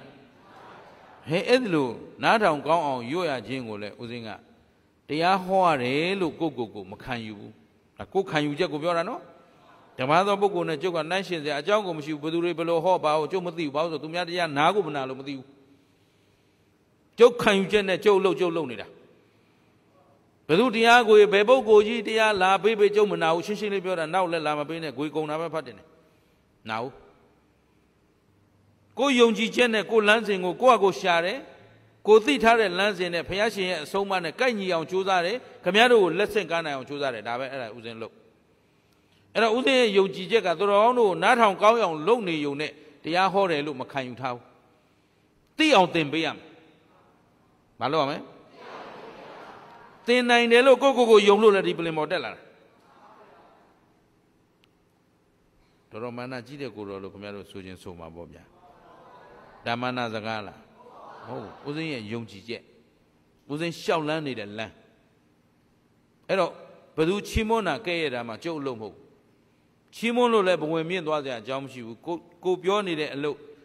ကိုပြောနေတဲ့စကားကိုဟောနေတဲ့တရားတွေသူတော်ကောင်းတို့တဲ့ဘလောက်အကျိုးရှိတယ်မရှိဘူးကျုပ်ကလည်းအမြဲပြန်စစ်ဆေးနေတာဒီနေ့သူတော်ကောင်းတို့ကိုသိတဲ့သိမြင်တဲ့မြင်တတ်တဲ့တတ်အောင်ဘလို့သင်ရမလဲအမြဲတမ်းကြံစနေတာဒါဦးဇင်းအလုပ်ပဲရှင်းလားမသိသေးရင်သိအောင်ပြောရမယ်သိပြီးရင်ကျင့်နိုင်အောင်ပြောရမယ်ကျင့်နိုင်ပြီးရင်ဆောင်ကျင့်နိုင်တဲ့အထိပံ့ပိုးပေးရမယ်ဒါဥစဉ်တာပေါ့ရှင်းမလားအဲ့တော့ကဲရတာပြစ်တဲ့တာသူတို့အားလို့လုပ်တာကျုံးနဲ့မဆိုင်ဘူးဥစဉ်ကကြည့်ရတာသူတော်ကောင်းတို့မှာငါပြောတာသူတို့အကျိုးရှိရလားတန်ဖိုးရှိရလားသူတို့အတွက်တိုးတက်မှုရှိသလားဆုတ်ယုတ်မှုရှိသလားဒါပဲဥစဉ်ကစစ်ဆေးနေရှင်းပြီနော်အဲ့တော့ခုကြည့်ဘသူကိုဘသူဝေဖန်ဘယ်အချိန်တော့အဲ့ဒါခင်ဗျားတို့ကကိုကြအချိန်မပေးဘူးလောကမှာကိုတန်ဖိုးထားလို့ဆိုတာကိုအမြဲတမ်းစစ်ဆေးနေရတယ်ငါမှကိုချင်းတရားစင်ကြယ်ရလားတန့်ရှင်းရလားနှစ်စိတ်ဓာတ်တည်ကြည်ရလားခိုင်မာရလားခိုင်ခန့်ရလားတမာတိသီလပြီးရင်တမာတိစစ်ဆေးရမယ်ကိုယ်စိတ်ကိုထိမ့်သိမ့်နိုင်တဲ့စွမ်းအားသည်တနေ့တိုးတက်လာသလားဆုတ်ယုတ်လာသလားနော်မနေ့ကနဲ့နေ့လယ်ဘယ်လိုတော့နေ့လယ်နဲ့ညနေဘယ်လိုတော့အချိန်ပြည့်စစ်ဆေးနေရရှင်းလား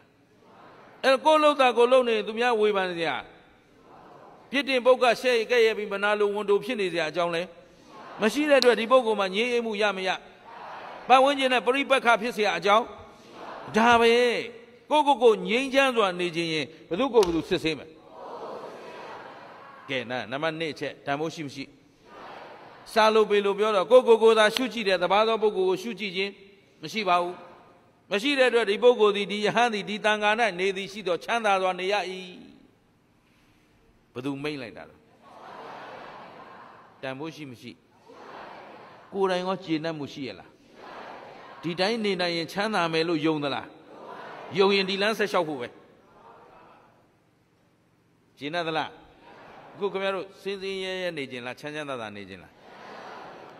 ကိုယ်စိတ်ဆင်းရဲတဲ့ဘဝကိုလိုချင်လားကိုယ်စိတ်ချမ်းသာတဲ့ဘဝကိုလိုချင်ကိုယ်သီလကိုစင်ကြယ်အောင်ကြိုးစားပါပြည့်စုံအောင်ကြိုးစားပါတပါးသောပုဂ္ဂိုလ်ကိုသီလနဲ့မဆန်းစစ်မိပါစေနဲ့မဝေဖန်မိပါစေနဲ့နံပါတ်2ကိုရှုကြည့်ပါကိုယ့်ရဲ့သီလသမာဓိပညာကိုအမြဲစစ်ဆေးပါတနေ့အချိန်ကုန်သွားပြီငါမှဘာပညာတိုးသွားလဲဘာအသိတိုးသွားလဲတရားနဲ့အသိဘလို့လေးတိုးလာတယ်လဲ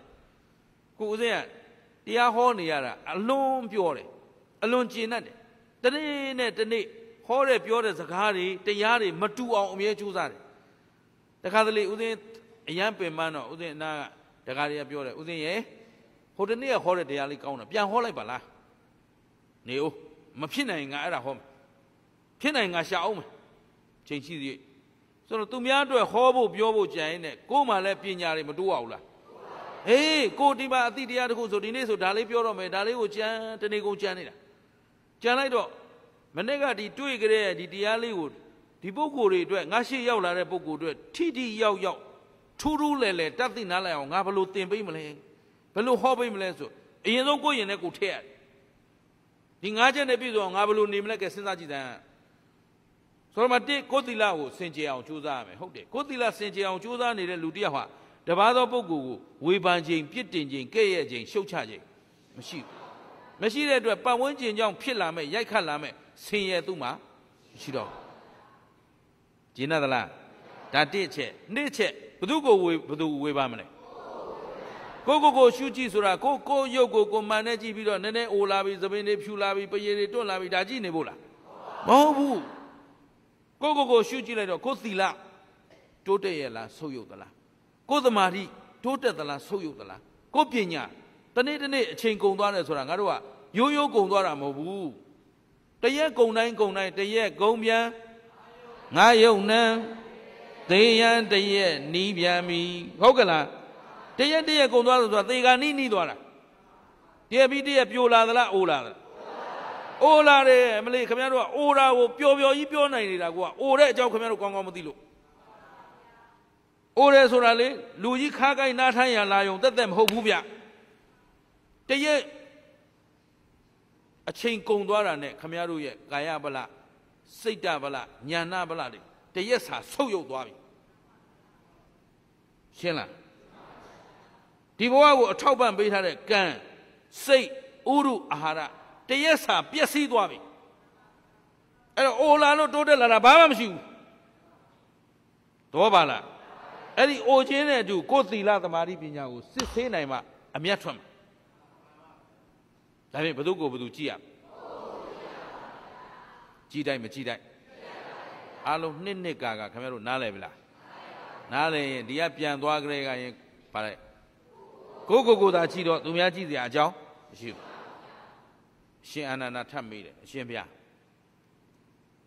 အများနဲ့နေဖို့ချမ်းသာကြောင်းတရားကဒီလောက်သာလျင်ရှိသလားဗျာထို့ထက်အလွန်ရှိပါသေးလားဗျာဟာရှိတာပေါ့ကွာအာနန္ဒာယဗါတယ်ရှိပါသေးတယ်တဲ့ယဟန်သည်မိမိသီလကိုစင်ကြယ်အောင်ကြိုးစားတယ်သူတို့ဘာကိုသီလနဲ့ဆွဆွဲခြင်းမရှိဘူးမိမိကိုယ်သာရှုကြည့်တယ်သူတို့ဘာကိုရှုကြည့်လေမရှိဘူးတတိယအချက်မထင်ရှားတဲ့လူမကြော်ကြားတဲ့လူဖြစ်နေတယ်မထင်ပေါ်မကြော်ကြားပေမဲ့မထင်ပေါ်မကြော်ကြားခြင်းကြောင့်ပူပင်တောင်းတခြင်းကြောင်းကြခြင်းမရှိဘူးဒါဆိုဒီလူချမ်းသာပြီ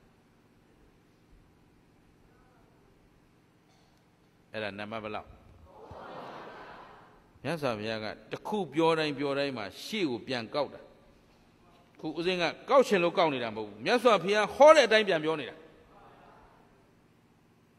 ရှင်အနန္ဒာတခွန်းတိုးမေးလိုက်တိုင်းရှေ့ကအကြောင်းပြန်ကောက်တယ်မြတ်စွာဘုရားအကြောင်းမဲ့တော့မကောက်ဘူးဗုဒ္ဓမြတ်စွာဘုရားဆိုတာအားလုံးသိပြီးသားဖြစ်တဲ့အတိုင်းနှခွန်းသောစကားကိုဆိုတော်မမူတတ်သောမြတ်စွာဘုရားနှစ်ခါထပ်မပြောဘူးတခွန်းနဲ့အမှန်အကျိုးရှိသောစကားကိုသာဆိုတော်မူတတ်သောမြတ်စွာဘုရားအဲ့ဒီမြတ်စွာဘုရားကတခုတိုးမေးလိုက်တိုင်းရှေ့ဟာပြန်ကောက်ပြီးပြောတယ်ဘာဖြစ်လို့very important case ကိစ္စတိုင်းဟာဘယ်ဟာမှခြံထားခဲ့လို့မရဘူးချစ်သားပြောနိုင်ပါတယ်ကွမထင်ပေါ်မကြော်ကြဘူးတာမန်ယဟန်တာမန်လူဖြစ်ပဲနေရတယ်အဲ့ဒီမထင်ပေါ်မကြော်ကြခြင်းကြောင့်လည်းပူပင်ကြောင်းကြပြပါတာမရှိဘူး ဒါဆိုညင်းဆိုနေလို့ရတယ်ကွာလို့တစ်ချက်တည်းပြောလိုက်ရင်ဒီတစ်ချက်ကနှစ်ချက်ဖယ်ပြီးသားဖြစ်နေလိမ့်မယ်အခုကမဖယ်ဘူးတစ်လဲပြည့်စုံရမယ်ထပ်တုံးမေးတိုင်းဒီတစ်ခုပြည့်စုံရင်ကမချမ်းသာဘူးလားသို့တော့တစ်ခုအပြင်ရှိသေးလားဆိုတော့အဲ့တစ်ခုထားခဲ့ရမှာလားဆက်တယ်လားမှာဒီစကားကိုမြတ်စွာဘုရားပြောနေတာရှင်းသလားရှေ့ရချက်တွေဖယ်ထားခဲ့လို့မရဘူးအဲ့တော့သုံးချက်ပြောရင်သုံးချက်လုံးမြတ်စွာဘုရားပြန်ပြောတယ်ကိုယ်သီလနဲ့စင်ကြယ်အောင်ကြိုးစားမယ်သူများကိုလည်းသီလနဲ့ဆွဆွဲကြရခြင်းမရှိရကိုရှုကြည့်ရမယ်သူတို့ဘာကိုရှုကြည့်ခြင်းမရှိရနောက်မထင်ပေါ်မကြော်ကြားသူဖြစ်တယ်မထင်ပေါ်မကြော်ကြားတဲ့အတွက်ပူပင်ကြောင်းကြသူမှမရှိဘူးကျင်သလားတချို့ကအလုပ်တစ်ခုလုပ်ကြတယ်အခုအာဖွဲ့ကြီးလုပ်ကြတယ်နော်ဒီနေ့ဘယ်เจ้าကိုသွားမှာ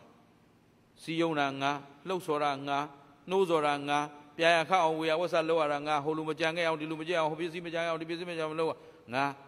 အဲ့ဒါပြန်လို့အမလီသူစူးစမ်းလို့ဒီနေ့မင်းဂယုဆိုင်လိုက်လို့နှုတ်မရင်ငါတို့တွေကတိမာလို့တယောက်မှမပြောရင်လှုပ်ချင်တော့ဗျာပင်မန်းတာဘယ်သူမှအတိမပြုတာမဟုတ်အောက်တန်းကြတဲ့စိတ်ဓာတ်ပိုင်ရှင်တွေကအဲ့လိုဖြစ်သွားတယ်သဘောပါလားကိုယ်စေတနာနဲ့ကိုလစ်ကွက်ဟာကွက်ချွတ်ယွင်းချက်မရှိအောင်ကြိုးစားတာ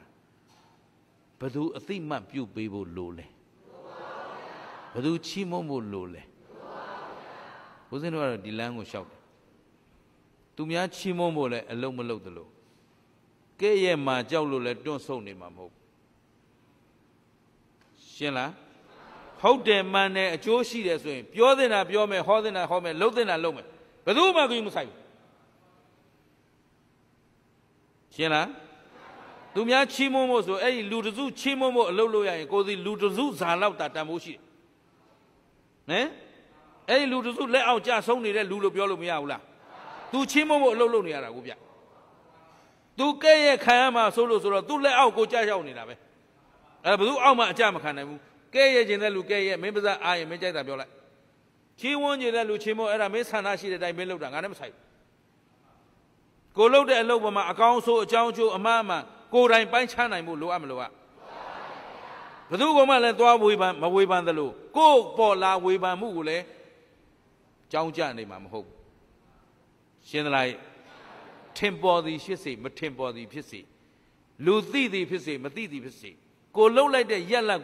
ကိုရှုမြင်လို့ရနိုင်မရနိုင်ကိုစူးစမ်းလိုက်တဲ့အတွက်အော်ဒီနေ့ငါလှုပ်လိုက်တာအကုန်စင်ပြေသွားတယ်ပီတိအဲ့ဒီပီတိလေးနဲ့နေလိုက်မယ်ဘယ်သူမှချီးမွမ်းစရာမလိုဘူးဘယ်သူချီးမွမ်းမှုကိုမှငန့်လင့်မျော်လင့်စောင့်စားမနေဘူးဒါအများနဲ့နေတဲ့အခါမှာဒီအချက်ကလိုအပ်မလိုအပ်အရေးကြီးမကြီးကျင်သလားဥက္ခရာကြီးဆိုလဲဥက္ခရာကြီးလို့ခေါ်လိုက်ခံရမှာကိုတခါလည်းပြုံနဲ့နာယကကြီးဆိုနာယကကြီးလာပြီဆိုအရေးလုံးမှကိုအရေးမလုံးရင်သိပ်ပြီးတော့ကြီးညိုကြီးကျင်တာမဟုတ်ဘူးငါခေါ်မဲ့လူမရှိဘူးအရေးလုံးမဲ့လူတောင်ရှိတာမဟုတ်ဘူးလာရတာအဆင်မပြေပါဘူးကွာနာယကကြီးဥက္ခရာကြီးဆိုအမလီပြုံတော့ပါလားအဲ့ဒါစေတနာမှန်လားမှန်မှုမမှန်ရင်ဒီလူချမ်းသာမလားအေးချမ်းမလားပူလောင်မလားအမြဲပူလောင်နေပါဥက္ခရာကြီးအမြဲပူလောင်နေနာယကကြီးအမြဲပူလောင်နေဘာလို့ဆိုသူများအရေးလုံးခံရလို့ဂုံပြုတ်မခံရလို့ချီးမွမ်းမခံရလို့ရှင်းလားပရိဒတ်လုပ်တဲ့လူတော်တော်များများဦးဇင်းတို့ဒါတွေတွေ့ရတယ်ဒါပေမဲ့ကြိုးစားတာဗျာတရားပွဲတစ်ခုဖြစ်မြောက်ဖို့ဘုသူမင်္ဂလာတရားပွဲဆိုတာအခက်ခဲဆုံးပေါ့ဗမာပြည်မှာတရားပွဲလုပ်ရအခက်ဆုံးပုဂ္ဂိုလ်ပြောပါဆိုရင်ရာဇဝင်လူဆိုးနော်ဂန္ဓဝင်လူဆိုးတရားပွဲရဖို့သိခဲရင်နဲ့ရောက်ရရမှာနောက်ရှယ်မဲ့လူဖြက်စီးမဲ့လူဟန်တားမဲ့လူသိပေါ်တာပေါ့သူမင်္ဂလာအဲ့တော့တရားပွဲရအောင်လုပ်ရတာမတိုင်မပင်မဘူးလားပင်မတာပေါ့ကျုပ်သိတာပေါ့နော်အဲ့ဒါကိုကြိုးစားထားသမျှဘေးရတာမင်းလုပ်လိုက်လို့ကွာနှုတ်မဒီတရားနာမှာမဟုတ်ဘူးလို့တရားမှမပြောလိုက်ရင်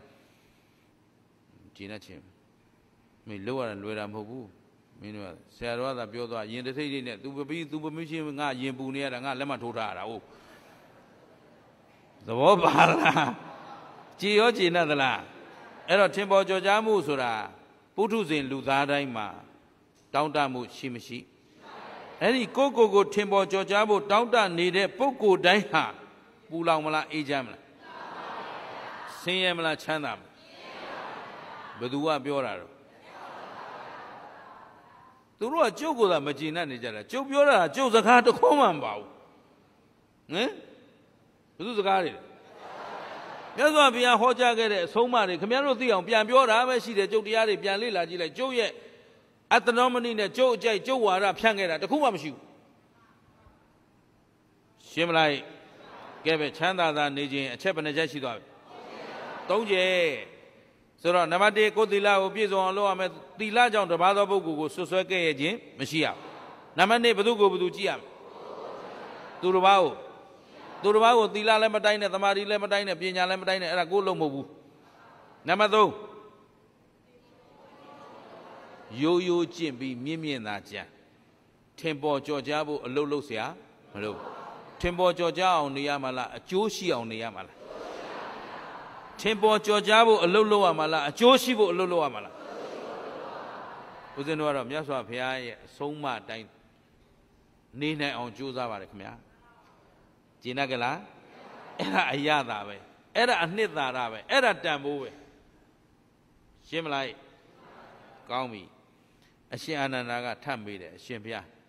ဒီမျှတာပဲလားထို့ထက်အလွန်များရှိသေးသလားတဲ့ရှိသေးတာပေါ့ကွာအာနန္ဒာယယဟန်သည်မိမိသီလကိုစင်ကြယ်အောင်အားထုတ်ရမယ်သူတစ်ပါးကိုသီလဖြင့်ဆွဆွဲခဲ့ရဲ့ပြစ်တင်ပုတ်ခတ်ရှုတ်ချခြင်းမပြုရဘူးကိုရှုကြည့်ရမယ်သူတစ်ပါးကိုရှုကြည့်ခြင်းမရှိရဘူးမိမိကိုယ်တိုင်မထင်ပေါ်မကြော်ကြားဘူးထင်ပေါ်ကြော်ကြားခြင်းမရှိတဲ့အတွက်စိုးရိမ်ကြောက်ကြပူပန်ခြင်းမရှိဘူးနောက်ကိုယ်စိတ်ကိုကောင်းစွာအစိုးရတဲ့ဇန်သမဘတ်ကိုအလိုရှိတိုင်းဝင်စားနိုင်တယ်ဟောရှေ့ပိုင်းက၃ချက်ကသီလလာပြီသမာဓိပထမဇန်ဒုတိယဇန်တတိယဇန်စရုဋ္ဌဇန်မရှိဘူးလားအဲ့ဒီရူပဇန်၄ပုံကိုအလိုရှိတိုင်းဝင်စားနိုင်တယ်ဆိုရင်ဒီလူမချမ်းသာစရာအကြောင်းရှင်းတတ်သလားအဲ့တော့ကိုယ်သမာဓိတည်ဖို့ကိုအရေးကြီးမကြီးအာယုံစိုက်တဲ့မစိုက်တဲ့အခုခင်ဗျားတို့ဘယ်ဇန်တွေဝင်စားနိုင်တော့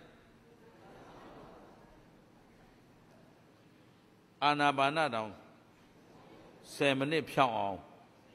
မလုံနိုင်သေးရင်ကိုဘဝသည်ပြည့်စုံသူလားလိုအပ်ချက်တွေရှိနေတာဒါဖြင့်ကိုဘဝကိုသူများအတွက်အချိန်ပေးเสียအချိန်ကိုမရှိတာမလိုဘူးလို့မနေနဲ့ကိုယ့်အတွက်ကိုမှမပြည့်စုံသေးပဲနဲ့သူများသွားပြီးတော့ဝေဖန်နေတယ်ဆိုတာပညာရှိလားပညာမဲ့တဲ့လူလားလိမ္မာပန်းတဲ့လူလားမိုက်မဲတဲ့လူလားမိုက်မဲလို့ပေါ့ဗျာသူများအတင်းပြောခြင်းရနေတယ်သူများဝေဖန်ခြင်းရနေတယ်ကိုယ့်အဖြစ်ဒီမှာအာနာပါနတောင်9မိနစ်မဖြောင်းဘူးရှင်းလားကိုယ်စိတ်ကလေးကိုထားတဲ့အာယုလေးမှာတီးကြအောင်မထားနိုင်သေးရင်ကိုအစိုးရသူလို့ပြောလို့ကိုမှမပြည့်စုံသေးပဲနဲ့သူများမပြည့်စုံတာတွေရှောက်ပြောနေတယ်ဆိုတော့ဒီလူကောင်းနေလို့လားယူနေလို့လားသဘောပါသလားအဲ့တော့ဇန်အင်္ဂါ၄ပါးကိုအလိုရှိတိုင်းဝင်စားနေနိုင်တယ်ဆိုရင်တန်ခါမှာနေတော့တန်ခါဘယ်နှပါးနဲ့နေမငြိမ်းချမ်းစရာအကြောင်းကျင်တတ်သလားဒီတန်ခါကသူ့အတွက်အနောက်ရှက်ဖြစ်စရာအကြောင်းသဘောပေါက်တယ်နော်ဘယ်နှချက်ရှိသွားပြီ၄ချက်ဆိုတော့အရှင်အာနန္ဒာထပ်မေးပြန်တယ်အရှင်ဘုရားယဟန်သည်သံဃာ၌နေသည်ရှိသောချမ်းသာစွာနေနိုင်ကြောင်းအကြောင်းတရားတွေကဤ၄ချက်မြသာရှိပါသလားဘုရားထို့ထက်အလွန်ရှိသေးသလားရှိသေးတယ်ကွာအာနန္ဒာဗါတဲ့ရှိသေးတယ်ကွာအာနန္ဒာယကိုယ်သီလကိုလုံခြုံအောင်ထိန်းရမယ်သူများကိုသီလနဲ့မကဲ့ရဲ့နဲ့ကိုကြည်သူများမကြည်နဲ့ဟုတ်ကလားရိုးကျင့်မြင့်ကြံ မထင်ပေါ်မကြော်ကြားလို့ဘာမှပူပန်ကြောင်းကြဖြစ်နေစရာမလိုကိုဘဝသူများအတွက်တိဆောက်တာလားကိုအတွက်ကိုတိဆောက်တာဘယ်သူဂုဏ်ပြုစရာမှမလိုဘယ်သူချီးမွမ်းစရာမှလက်မှတ်တွေတစိမ့်တွေရောမလိုကဲနံပါတ်4စံဝင်စားနိုင်အောင်ကိုယ်တမာရီကိုယ်စိတ်ကိုနိုင်နှင်းအောင်ကြိုးစားဖို့နောက်နံပါတ်5အာသဝကုန်ခံပြီးတော့မက်ဖို့ရထားပြီးရင်ဒီပုဂ္ဂိုလ်အတွက်ဆင်းရဲစရာအကြောင်းဟောနောက်ဆုံးမြတ်စွာဘုရားပြောပြီအာသဝတရား၄ပါးကုန်နေပြီဆိုတော့ဒီပုဂ္ဂိုလ်မှာအာသဝတရား၄ပါးကုန်တဲ့မက်ပညာဖို့ပညာပြန်ပြောအဲ့တော့အာသဝတရား၄ပါးကုန်ပြီဆိုကြတဲ့ကဟောဒီတန်တရားဩဃတွေကလွတ်မြောက်မှုရှိမရှိအဲ့ဒီလွတ်မြောက်ခြင်းပညာကိုယ်ပိုင်မဲ့ပညာဖို့ပညာကိုယ်ပိုင်ရထားပြီးပြီဆိုရင်ဒီပုဂ္ဂိုလ်အတွက်မငြိမ်းချမ်းစရာအကြောင်းမရှိတော့ဘူးသဘောပါရဲ့လားအဲ့တော့မဲ့ပညာဖို့ပညာရသွားပြီဆိုရင်ဒီပုဂ္ဂိုလ်အတွက်ဆက်လက်ပြီးဆောင်ရွက်เสียအောင်လိုသေးလားသူ့အတွက်လိုအပ်ချက်ဆိုတာမရှိတော့ဘူးအဲ့တော့အာသဝတရား၄ပါးကုန်၍တန်တရားဝဲဩဃမှလွတ်မြောက်သောပညာကိုကိုယ်ပိုင်ဉာဏ်နဲ့ကိုယ်တိုင်ထိုးထွင်းပိုင်းခြားပြီးသိမြင်ပြီးသွားရင်ဒီပုဂ္ဂိုလ်ဟာဆင်းရဲစရာအကြောင်းမရှိတော့ဘူးအာနန္ဒာတဲ့ဒီထက်အလွန်လဲပြောစရာမရှိတော့ဘူးဒါလမ်းဆုံးပဲကွာဗါတဲ့ဒါဖြင့်ဒီ၅ချက်သာပြည့်စုံရင်ချမ်းသာစွာနေလို့ပြစ္ဆုတ်ပံလဲချမ်းသာမယ်တန်တရားလဲချမ်းသာမယ်အကျဉ်းချုပ်လိုက်ရင်ဒီဘက်က1 2 3ကသီလ4ကသမာဓိ5ကပါလဲအဲ့တော့ဘာနဲ့ပြည့်စုံရမလဲသီလသမာဓိပညာဒါဖြင့်ဘယ်သူသီလသမာဓိပညာသာစစ်ဆေးမလဲအခုခင်ဗျားတို့မှာပညာစုံမလားမစုံသေးသူများမဝေပါနဲ့ဟမ်ကိုမပညာမစုံသေးပဲသူများသွားဝေပါအမှန်ဖြစ်ပါမလားအခုဦးစင်းကကြားနေရတယ်ဘသူကဘသူကိုဝေဖန်လိုက်တယ်ဘသူကဘသူကိုတိုက်ခိုက်လိုက်တယ်ပြောကြဆိုကြဆိုတော့သတိထားကြည့်တယ်လောကကြီးကြောက်စရာကောင်းလာကြီးလားကိုယ်တိုင်ပညာမစုံသေးပဲနဲ့သူများဝေဖန်တော့ကိုကရောအမှန်ဖြစ်ပါမလားကိုမပညာမစုံသေးပဲနဲ့ကျင့်သလားရှင်းရောရှင်းရလားဒါဖြင့်အရင်ဆုံးဘယ်သူပညာစုံအောင်လုပ်ရမလဲအခုခင်ဗျားတို့ပညာဘယ်တော့စုံဟမ်ဘယ်သက်ကတူကဘွဲရရင်ပညာစုံမပြောဟုတ်အမေရိကန်ကနာမည်ကြီးတက်ကတူကအင်္ဂလန်တက်ကတူကဒီလိုလားအဲ့လက်မှတ်တွေရထားတာပညာစုံတာလားဒါဖြင့်ပညာစုံတယ်ဆိုတာဘာပြောတာ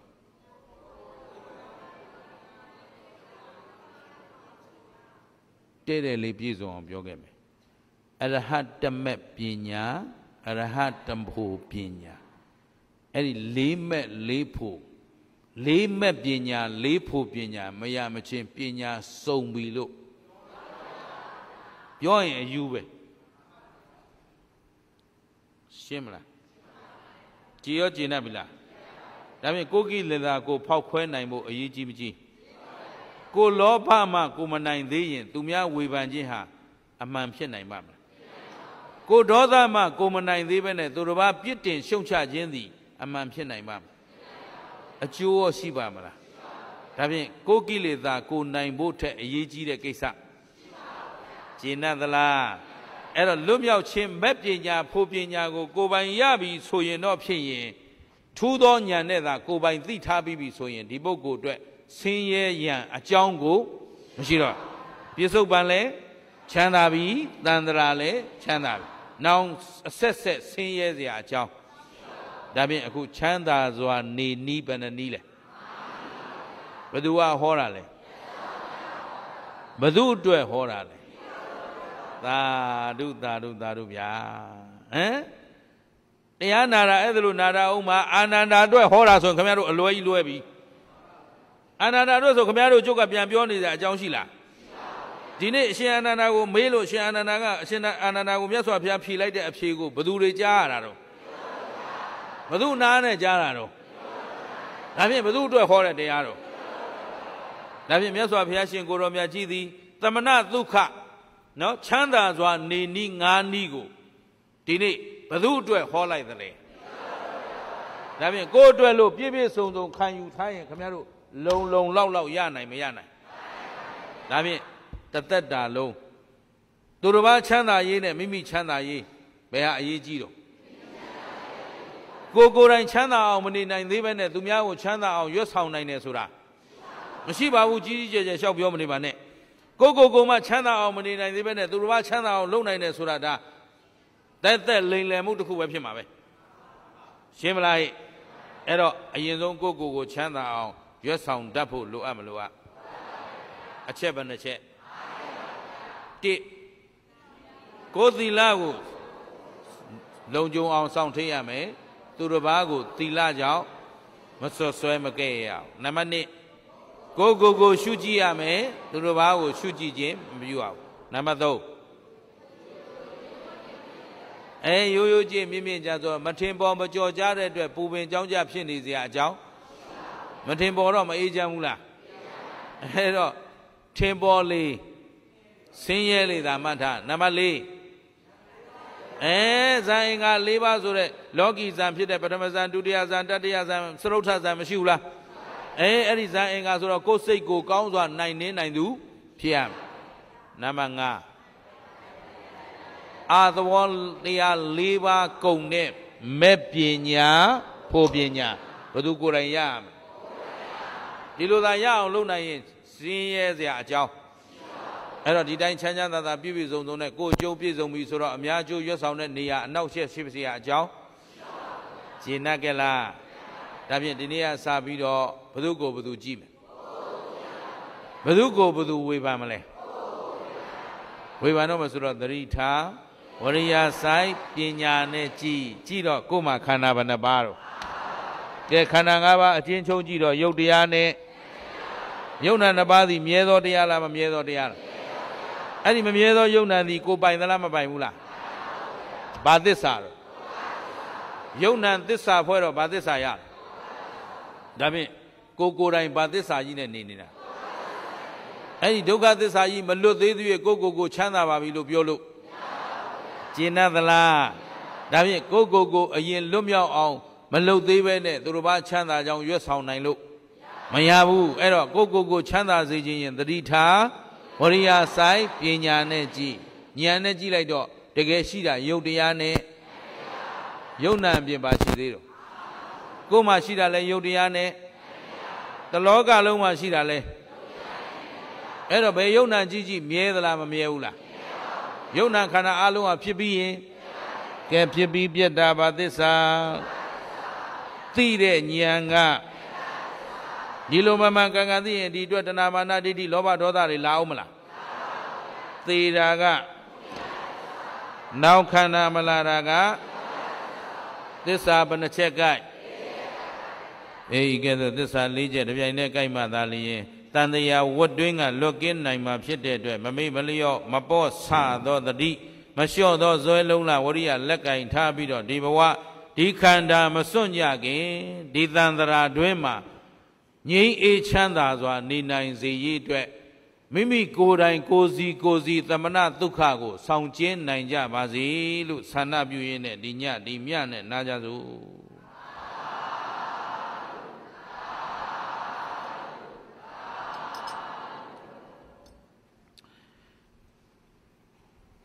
ကဲမိမိကိုမိမိချမ်းသာရေးအတွက်ဘယ်သူကတာဝန်ယူပေးမလဲကိုပဲတာဝန်ယူတော့ချမ်းသာကြောင်းအကျင့်ကိုဘယ်ချိန်စကျင့်ရရင်ကောင်းနဲ့ပြန်တော့အခုစရင်မကောင်းဘူးလားကောင်းရင်အခုပဲ15မိနစ်နော်ချမ်းသာနေကြည့်ရအောင်အရိယာဘုတ်ပြင်မှာစောစောကကြားနာခဲ့ကြတဲ့အချက်5ချက်ကို ဒီ15မိနစ်အတွင်းမှာရွတ်ဆောင်ကြည့်မယ်တင်မလင်ခွေထိုင်ထိုင်ဒုတုတ်ထိုင်ထိုင်နှစ်သက်သလိုထိုင်သို့သောခါမမထားခေါင်းမမထားလက်ဖွားနှစ်ဖက်ရှက်လက်မထိတ်ချင်းထိထားမယ်အရိယာဘုတ်စိတ်တိုင်းကြပြီဆိုမျက်လွှာလေးချနာသီးစုံမှာတတိကလေးလေးဖြည်းဖြည်းမှန်မှန်ရှုမယ်ဖြည်းဖြည်းမှန်မှန်ပြန်ထုတ်ဝဝရှုမယ်ဝဝထုတ်မယ်စိတ်မပြန့်လွင့်ပါစေနဲ့မတွေးပါစေနဲ့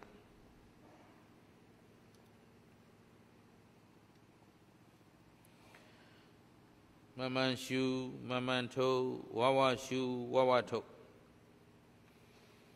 ဒီချိန်လေးတွင်မှသာရေးသမီးရေးစီးပွားရေးလူမှုရေးနိုင်ငံရေးကိစ္စအဝဝကိုလစ်လူရှုမိမိရဲ့ခန္ဓာအရှိနဲ့ဉာဏ်အသိကိုက်အောင်ကြိုးစားမယ်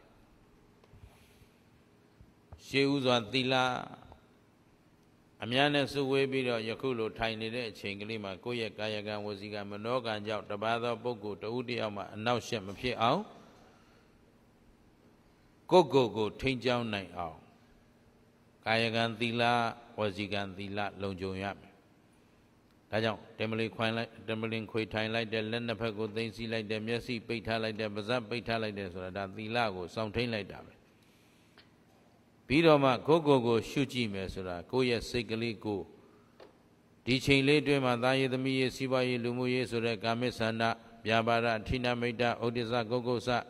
ဝိသိကိစ္စဆိုတဲ့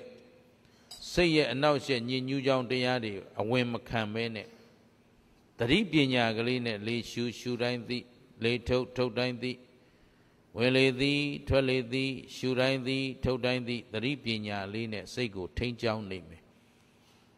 စိတ်ကိုအလိုရှိတိုင်းထိန်းကျောင်းနိုင်တဲ့သမာဓိဇာယင်္ဂ၄ပါးဆိုတာပိဋိဒုက္ခဧကဂရဝိတဝိသရာပိဋိဒုက္ခဧကဂရပါဝင်တဲ့ပထမဇန်ဝိတဝိသရာကိုဖြုတ်ပြီးတော့ပိဋိဒုက္ခဧကဂရပါဝင်တဲ့ဒုတိယဇန်ပိဋိကိုဖြုတ်ပြီးတော့ဒုက္ခဧကဂရပါဝင်တဲ့တတိယဇန်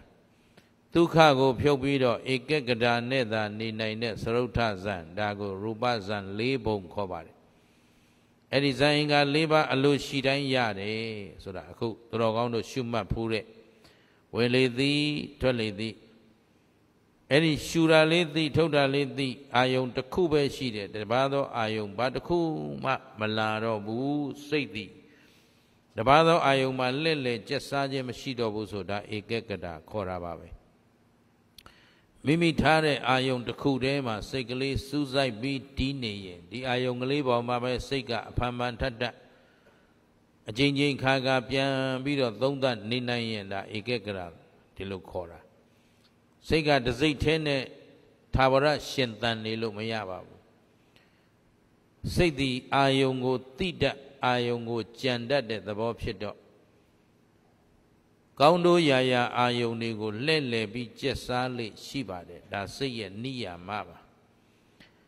ကိုကသတိပညာနဲ့သာကိုယ်ကဲထိန်ချုပ်ခြင်းမရှိရင်ဒီစိတ်သည်သူ့ရဲ့သာဝရအပေါင်းဖော်တွေဖြစ်တဲ့တဏမာဒဒိဋ္ဌိနဲ့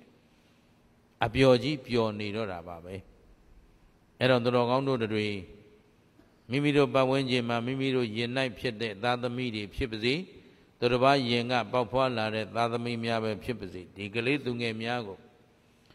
ကြီးပွားစေခြင်းနဲ့တိုးတက်စေခြင်းနဲ့ချမ်းသာစေခြင်းနဲ့ဆိုရင်ထိန်းကျောင်းပေးရပါတယ်ကွက်ကဲပေးရပါတယ်ဒီလိုမပြောနဲ့ဒီလိုပြောဒီလိုမဆိုနဲ့ဒီလိုဆိုဒီလိုမနေနဲ့ဒီလိုနေဒီလိုမသွားနဲ့ဒီလိုသွားလမ်းကြောင်းမှန်အောင်ထိန်းကျောင်းပေးရတယ်အဲ့ဒါလို့ထိန်းကျောင်းမပေးရင်သူထင်ရသူလှုပ်ပလိုက်ဒီတော့အန္တရာယ်တွေကြာရောက်ပြီးအလျင်မြန်ပျက်စီးသွားပါတယ်ဒီဥပမာအတိုင်းပါပဲသူတော်ကောင်းတို့ရဲ့စိတ်ခါလဲအဲ့ဒီကလေးလေးတွေလိုပါပဲနီးစပ်ရာလက်သာရာမှာပျော်ပြီးတော့စိတ်ထင်တိုင်းကျဲနေတတ်တယ်ဘာလို့လဲတတန်တရားလုံးဒီစိတ်အပေါင်းအဖော်သည်တဏမာနဒိဋ္ဌိအရင်ခံတဲ့ကိလေသာတွေဖြစ်ပါတယ်လောဘနဲ့ပြောတယ်ဒေါသနဲ့ပြောတယ်မောဟနဲ့ပြောတယ်အိတ်တာမစ္စရိယနဲ့ပြောတယ်အဘိဇ္ဇာဗျာပါဒနဲ့ပြောတယ်ဒါစိတ်ရဲ့နိယာမအဲ့ဒီစိတ်ကိုထိ ထိန်ကြောင်းကိုကဲခြင်းမရှိဘဲနဲ့ဒီစိတ်ဟာလိမ်မာလာတယ်ယဉ်ကျေးလာတယ်လို့မရှိပါဘူးဒါကြောင့်မြတ်စွာဘုရားကသမာဓိဘိက္ခဝေဘာဝိဒဘာဝိဒငါဤဘိက္ခဝေငါဤจิตတပိများတို့သမာဓိစိတ်ကိုထိန်ကြောင်းကိုကဲနိုင်ဖို့အတွက်ဘာဝိဒပွားများကြကိုယ်စိတ်ကိုနိုင်နေနိုင်ဖို့သတိပညာနဲ့ထိန်ချုပ်ပေးရပါတယ်ကိုကဲပေးရပါတယ်လမ်းညွန်ပေးရပါတယ်စိတ်ကိုမထိန်နိုင်ရင်ဒါယူသွတ်သူတက်တက်ပဲဖြစ်ပါတယ်စိတ်ကိုစိတ်အလိုတိုင်းထားလို့ကတော့ကောင်းလာเสียအကြောင်းမရှိပါဘူးဒါကြောင့်အလုံးမိမိစိတ်ကိုကောင်းသောစိတ်မွန်သောစိတ်မြတ်သောစိတ်ရင့်ကျက်သောစိတ်တည်ငြိမ်သောစိတ်ပညာပြည့်စုံသောစိတ်ဖြစ်ဖို့အစဉ်ကြိုးစားပြီးတော့နေရပါတယ်ဒါကြောင့်ဒုဒကဓမ္မတွေဒီနေ့ဒီချိန်ကစပြီးရှင်တော်ဗုဒ္ဓမြတ်စွာဘုရားကအရှင်အာနန္ဒာကိုအကြောင်းပြုပြီးမိတ်ဆိုခဲ့တဲ့ချမ်းသာရေးတရား၅ပါး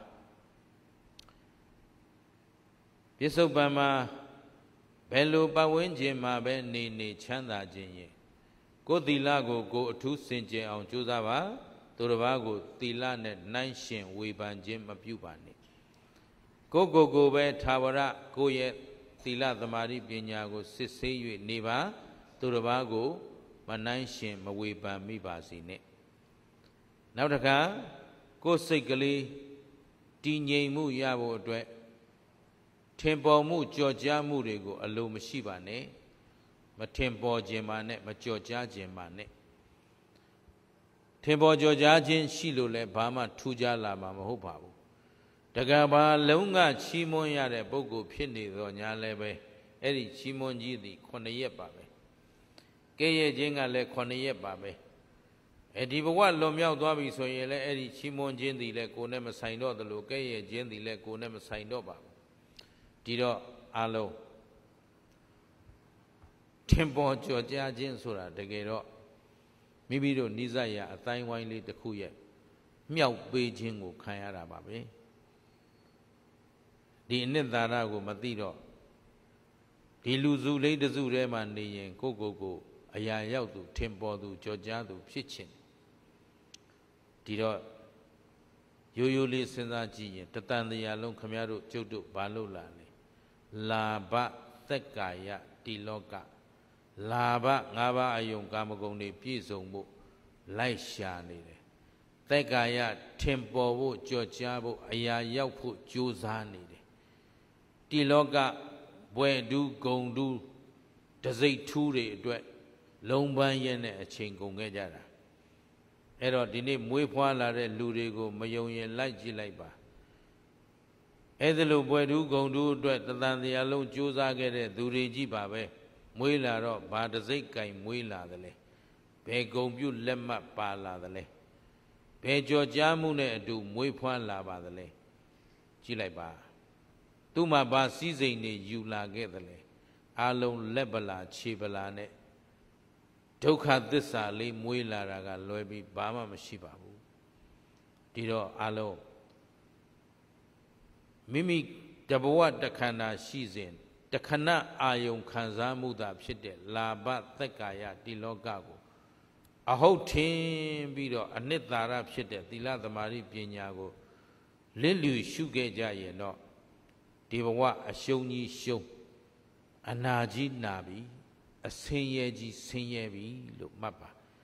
ဆင်းရဲခြင်းချမ်းသာခြင်းကိုလက်လာပါနဲ့တိုင်းလို့မရသလိုထင်ပေါ်ကြော်ကြားခြင်းနဲ့လည်းတိုင်းထွာလို့မရပါဘူးဂုံတူးဘွဲ့တူးတွေနဲ့နှိုင်းရှင်လို့လည်းမရပါဘူးဒီတော့အလုံးမိမိကိုယ်တိုင်မထင်ပေါ်ခြင်းကြောင့်လည်းပူပင်ကြောင်းကြမရှိရင်ချမ်းသာမယ်မိမိစိတ်ကိုအလိုရှိတိုင်းသမာဘတ်တွေနဲ့ဝင်စားပြီးနေနိုင်ရင်ချမ်းသာမယ်နောက်ဆုံးကကာမသဝဘဝသဝဒိဋ္ဌသဝအဝိဇ္ဇာသဝဆိုတဲ့အဝိဇ္ဇာအာသဝတရား၄ပါးတို့ရဲ့ဂုံရာဂုံကြောင်းလွတ်မြောက်ရာလွတ်မြောက်ကြောင်းအရဟတမေအရဟတဖို့ပညာကိုမိမိကိုယ်တိုင်ကိုယ်ပိုင်ဉာဏ်နဲ့ဝိမု ക്തി ဂုံဝိမု ക്തി ဉာဏဒသနဂုံလေးနဲ့ပြည့်စုံရင်ချမ်းသာမယ်ကိုယ်ပိုင်မဲ့ပညာဖို့ပညာမရသေးသေး၍ပြည့်စုံသောဘဝပိုင်ရှင်မဟုတ်သေးဘူးလို့ နားလေသဖြင့်ကိုပန်းတိုင်ကိုအရောက်လန်းကင်နိုင်ကြပါစေတတိလက်မလွတ်ပါစေနဲ့